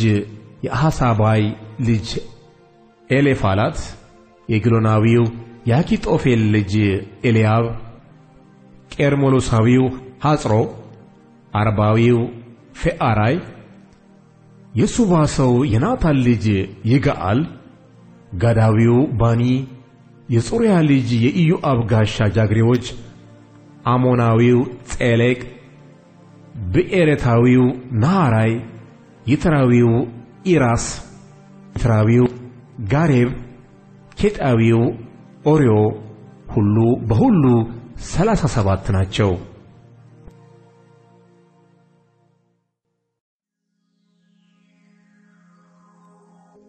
ምዕራፍ 24 ደግሞም የእግዚአብሔር ቁጣ በእስራኤል ላይ ነደደ። ዳዊትንም ሂድ እስራኤልንና ይሁዳን ቁጠር ብሎ በላያቸው አስነሳው። ንጉሡም ኢዮአብንና ከእርሱ ጋር የነበሩትን የሠራዊት አለቆች የሕዝቡን ድምር አውቅ ዘንድ ከዳን ጀምሮ እስከ ቤርሳቤ ድረስ ተመላለሱ፣ ሕዝቡንም ቁጠሯቸው አላቸው። ኢዮአብም ንጉሡን የጌታዬ የንጉሥ ዓይን እያየ አምላክ እግዚአብሔር ዛሬ ካለው ሕዝብ መጠን በላይ 100 እጥፍ ይጨምርበት፣ ጌታዬ ንጉሡ ግን ይህን ነገር ለምን ይወዳል አለው። ነገር ግን የንጉሡ ቃል በኢዮአብና በሠራዊቱ አለቆች ላይ አሸነፈ። ኢዮአብና የሠራዊቱ አለቆችም የእስራኤልን ሕዝብ ይቆጥሩ ዘንድ ከንጉሥ ዘንድ ወጡ። ዮርዳኖስንም ተሻገሩ። በጋድ ሸለቆ መካከል ባለችው በኢያዜር ከተማ ቀኝ በኩል በአሮዔር ላይ ሰፈሩ። ወደ ገላድም ወደ ተባሶን አዳሳይ አገር መጡ። ወደ ዳያንም ደረሱ። ወደ ሲዶናም ዞሩ። ወደ ጢሮስ ምሽግ ወደ ኤዊያውያንና ወደ ከናናውያንም ከተሞች ሁሉ መጡ። በይሁዳም ደቡብ በኩል በቤርሳቤህ ወጡ። በአገሪቱ ሁሉ ላይ ተመላልሰው ከ9 ወርና ከ20 ቀን በኋላ ወደ ኢየሩሳሌም መጡ።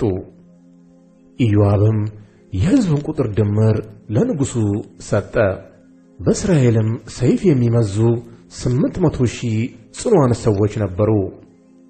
የይሁዳም ሰዎች 500,000 ነበሩ። ሕዝቡንም ከቈጠረ በኋላ ዳዊትን ልቡ መታው።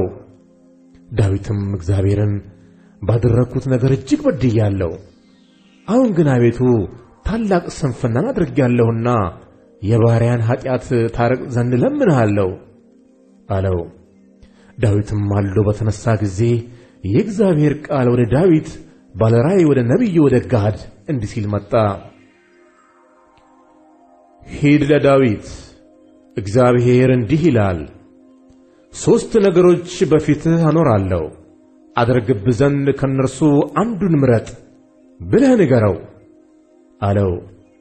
ጋድም ወደ ዳዊት መጥቶ የ3 ዓመት ራብ በአገርህ ላይ ይምጣብህን? ወይስ ጠላቶችህ እያሳደዱህ 3 ወር ከእነርሱ ትሸሽን? ወይስ የ3 ቀን ቸነፈር በአገርህ ላይ ይሁን አሁንም ለላከኝ ምን መልስ እንደምሰጥ አስብና መርምር ብሎ ነገረው። ዳዊትም ጋድን እጅግ ተጨንቄያለሁ፣ ምሕረቱ ብዙ ነውና በእግዚአብሔር እጅ እንውደቅ፣ በሰው እጅ ግን አልውደቅ አለው። ዳዊትም ቸነፈሩን መረጠ።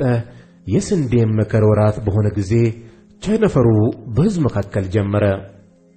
ከሕዝቡም 70,000 ሰው ሞተ። የእግዚአብሔርም መልአክ ኢየሩሳሌምን ያጠፋ ዘንድ እጁን በዘረጋ ጊዜ እግዚአብሔር ስለ ክፉ ነገር አዘነ። ሕዝቡንም የሚያጠፋውን መልአክ እንግዲህ በቃህ፣ እጅህን መልስ አለው። የእግዚአብሔርን መልአክ በኢያቡሳዊው በኦርና አውድማ አጠገብ ነበር። ዳዊትም ሕዝቡን የሚመታውን መልአክ ባየ ጊዜ እግዚአብሔርን እነሆ እኔ በድያለሁ፣ ጠማማም ሥራ እኔ አድርጌአለሁ። እነዚህ በጎች ግን እነርሱ ምን አደረጉ? እጅህ በእኔና በአባቴ ቤት ላይ እንድትሆን እለምንሃለሁ ብሎ ተናገረው። በዚያም ቀን ጋድ ወደ ዳዊት መጥቶ ውጣ፣ በኢያቡሳዊው በኦርና አውድማ ለእግዚአብሔር መሠዊያ ሥራ አለው። ዳዊትም እግዚአብሔር እንዳዘዘው እንደ ጋድ ነገር ወጣ። ኦርናም ሲመለከት ንጉሡና ባሪያዎቹ ወደ እርሱ ሲመጡ አየ። ኦርናም ወጥቶ በንጉሡ ፊት በምድር ላይ በግንባሩ ተደፋ። ኦርናም ጌታዬ ንጉሥን ወደ ባሪያው ያመጣው ምክንያት ምንድን ነው አለ። ዳዊትም መቅሰፍቱ ከሕዝቡ ላይ ይከለከል ዘንድ አውድማውን ካንተ ገዝቼ ለእግዚአብሔር መሠዊያ ልሠራ ነው አለው። ኦርናም ዳዊትን ጌታዬ ንጉሥ እንደወደደ ወስዶ ያቅርብ፣ እነሆ ለሚቃጠል መሥዋዕት በሬዎች፣ ለሚቃጠልም እንጨት የአውድማ ዕቃና የበሬ ቀንበር አለ። ንጉሥ ሆይ ይህን ሁሉ ኦርና ለንጉሥ ይሰጣል አለው። ኦርናም ንጉሡን አምላክህ እግዚአብሔር ይቀበልህ አለው። ንጉሡም ኦርናን እንዲህ አይደለም፣ ነገር ግን በዋጋ ካንተ ገዛሃለሁ፣ ለአምላኬ ለእግዚአብሔር የሚቃጠል መሥዋዕት ያለ ዋጋ አላቀርብም አለው። ዳዊትም አውድማውንና በሬዎቹን በ50 ስቅል ብር ገዛ። በዚያም ዳዊት ለእግዚአብሔር መሠዊያ ሠራ፣ የሚቃጠልና የደህንነትንም መሥዋዕት አቀረበ። እግዚአብሔርም ስለ አገሪቱ የተለመነውን ሰማ፣ መቅሰፍቱም ከእስራኤል ተከለከለ።